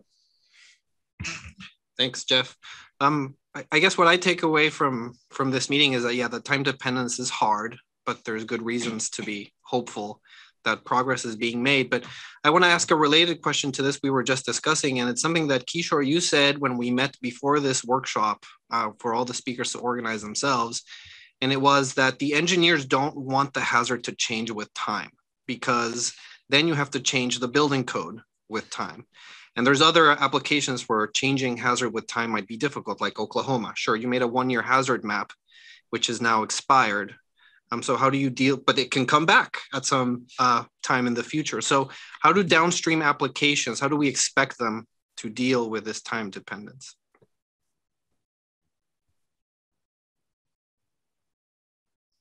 Well, there is a sector that definitely has a lot of appetite for time dependence, and it's the sector that is represented by Marlene. So all the insurance and reinsurance sector is definitely very, very interested in having time-dependent models. So at GEM, we work with a variety of communities, and definitely the one that is working on in the insurance sector is the one that is asking more and more about time-dependent models. Far more than the engineering sector. For the critical facilities, as we were trying to explain, time dependence is not that relevant because you look at periods of time in which time dependence is kind of fading. But in the insurance sector, where they look for renewals of the policies that is in the order of 1 year or a few years, time dependence is essential. Yeah, sorry. That's also why the moving to, and I agree with Morgan about that, moving into like a more simulated setting is really important, because that is, as far as we can tell right now, is like the main solution to the problem of incorporating time dependence appropriately. And but I agree, it's not necessarily the level of shaking. It's about when that level of shaking is going to start. Okay, Kishore, I think you were about to say something. Yeah, I would just say that I think, yes, insurance sector is very much interested in this problem, Marco, but I think over the long history of this earthquake problem, as we all have learned, looking at earthquakes, looking at damage, I think we have broadly told the community or the consumer of our research that, this PSHA helps you to design buildings for future. You think about earthquakes as, this kind of beast which will produce strong shaking. It can bring buildings down, things like that. But since the time dependent has evolved, the thinking has evolved over the last 10, 15 years, predominantly, I would say, based on the Canterbury earthquake sequence, which really surprised a lot of people and professionals in the community about the impact of this main shock and aftershock and how it could influence the downstream users of these products. What I would say is that collectively we need to educate people now back again in terms of earthquakes don't know this dependent and independent thing. They just happen. It's just a hazard you just need to deal with. And you need to basically communicate to the users. When I'm saying users, I also include general public.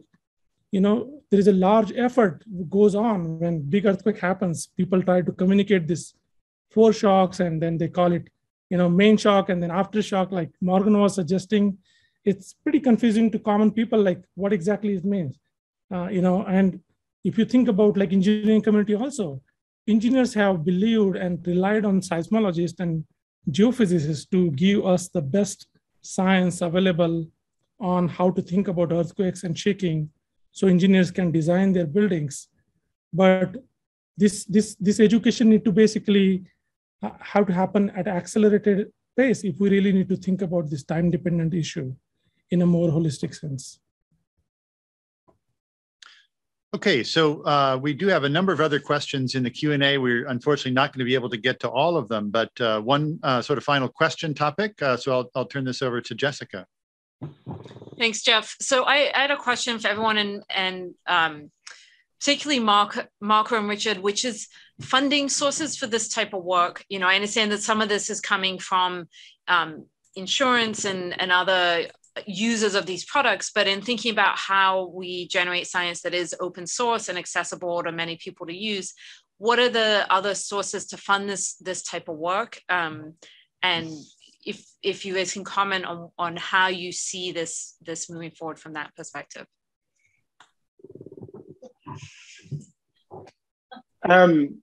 So I think that the open source component of it is really important, and the biggest way to lower costs is to simply make things public, and not only, and both that means public data as well as public software, and not something that maybe the source is available but you're not allowed to modify it, but but having both software licenses and data licenses as well as practices that allow people to collaborate and allow people to share and build on what's out there. So both OpenSHA that the USGS uses for California, and as well as their new software that's and their previous software for the rest of the US, those are all open source, and they're very easy to build on. Software that GEM builds is also open source, and we have tons of users all over the world who are able to collaborate and work on things much more cheaply than they would otherwise, I think, and able to to add to things so that everyone receives the benefits of the work that individuals put in.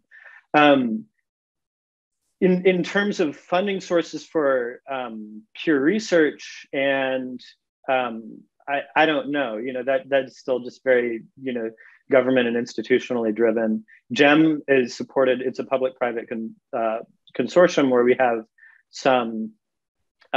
a lot of mostly government sponsors, different governments throughout the world, and as well as private sponsors, such as almost all of the other panelists are involved with GEM in some way. But there's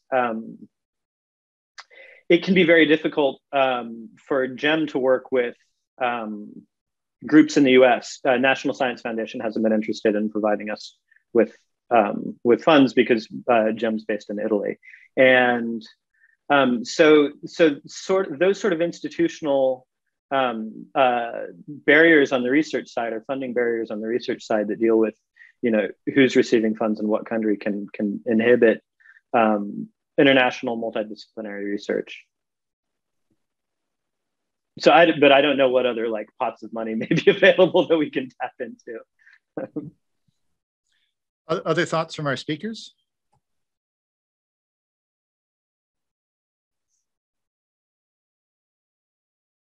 All right. Well, we're almost to the very end of our time. We've had the final item on the agenda. I'll pass this on to Torsten, who he got the job of summarizing our afternoon in 4 minutes.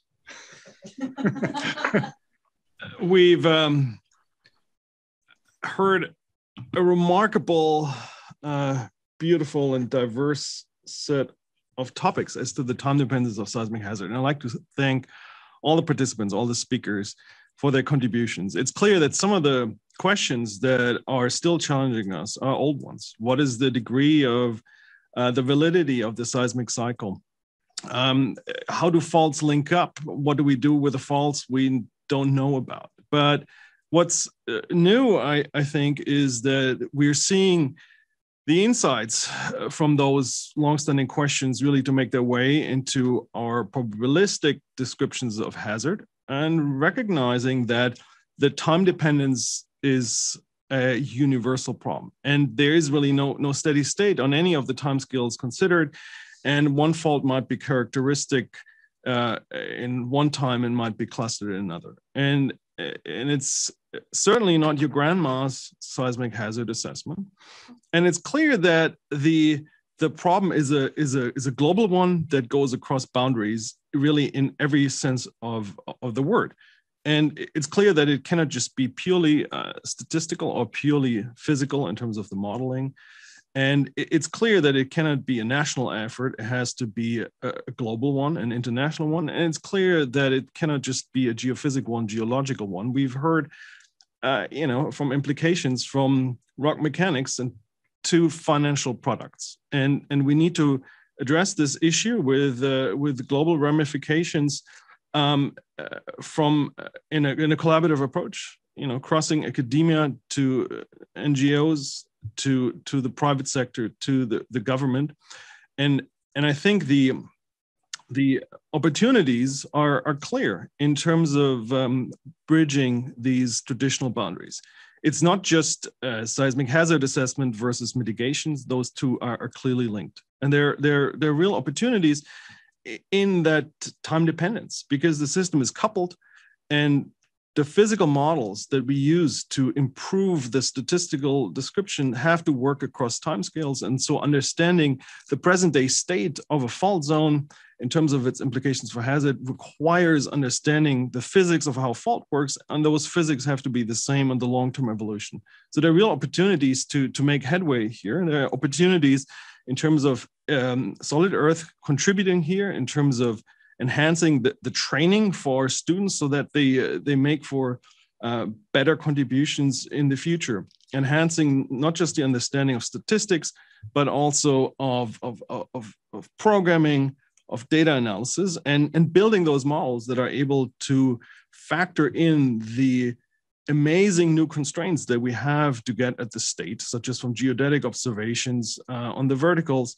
on the horizontals, and to make headway on the integration. And so I think those are exciting times, and the challenges are clear, and some of the answers will hopefully lead to a better understanding of hazard for the global community. So I'd like to thank all the speakers again and all the contributions. The material from this session will be available on the National Academy's website, and that's it for today. So thanks, everybody.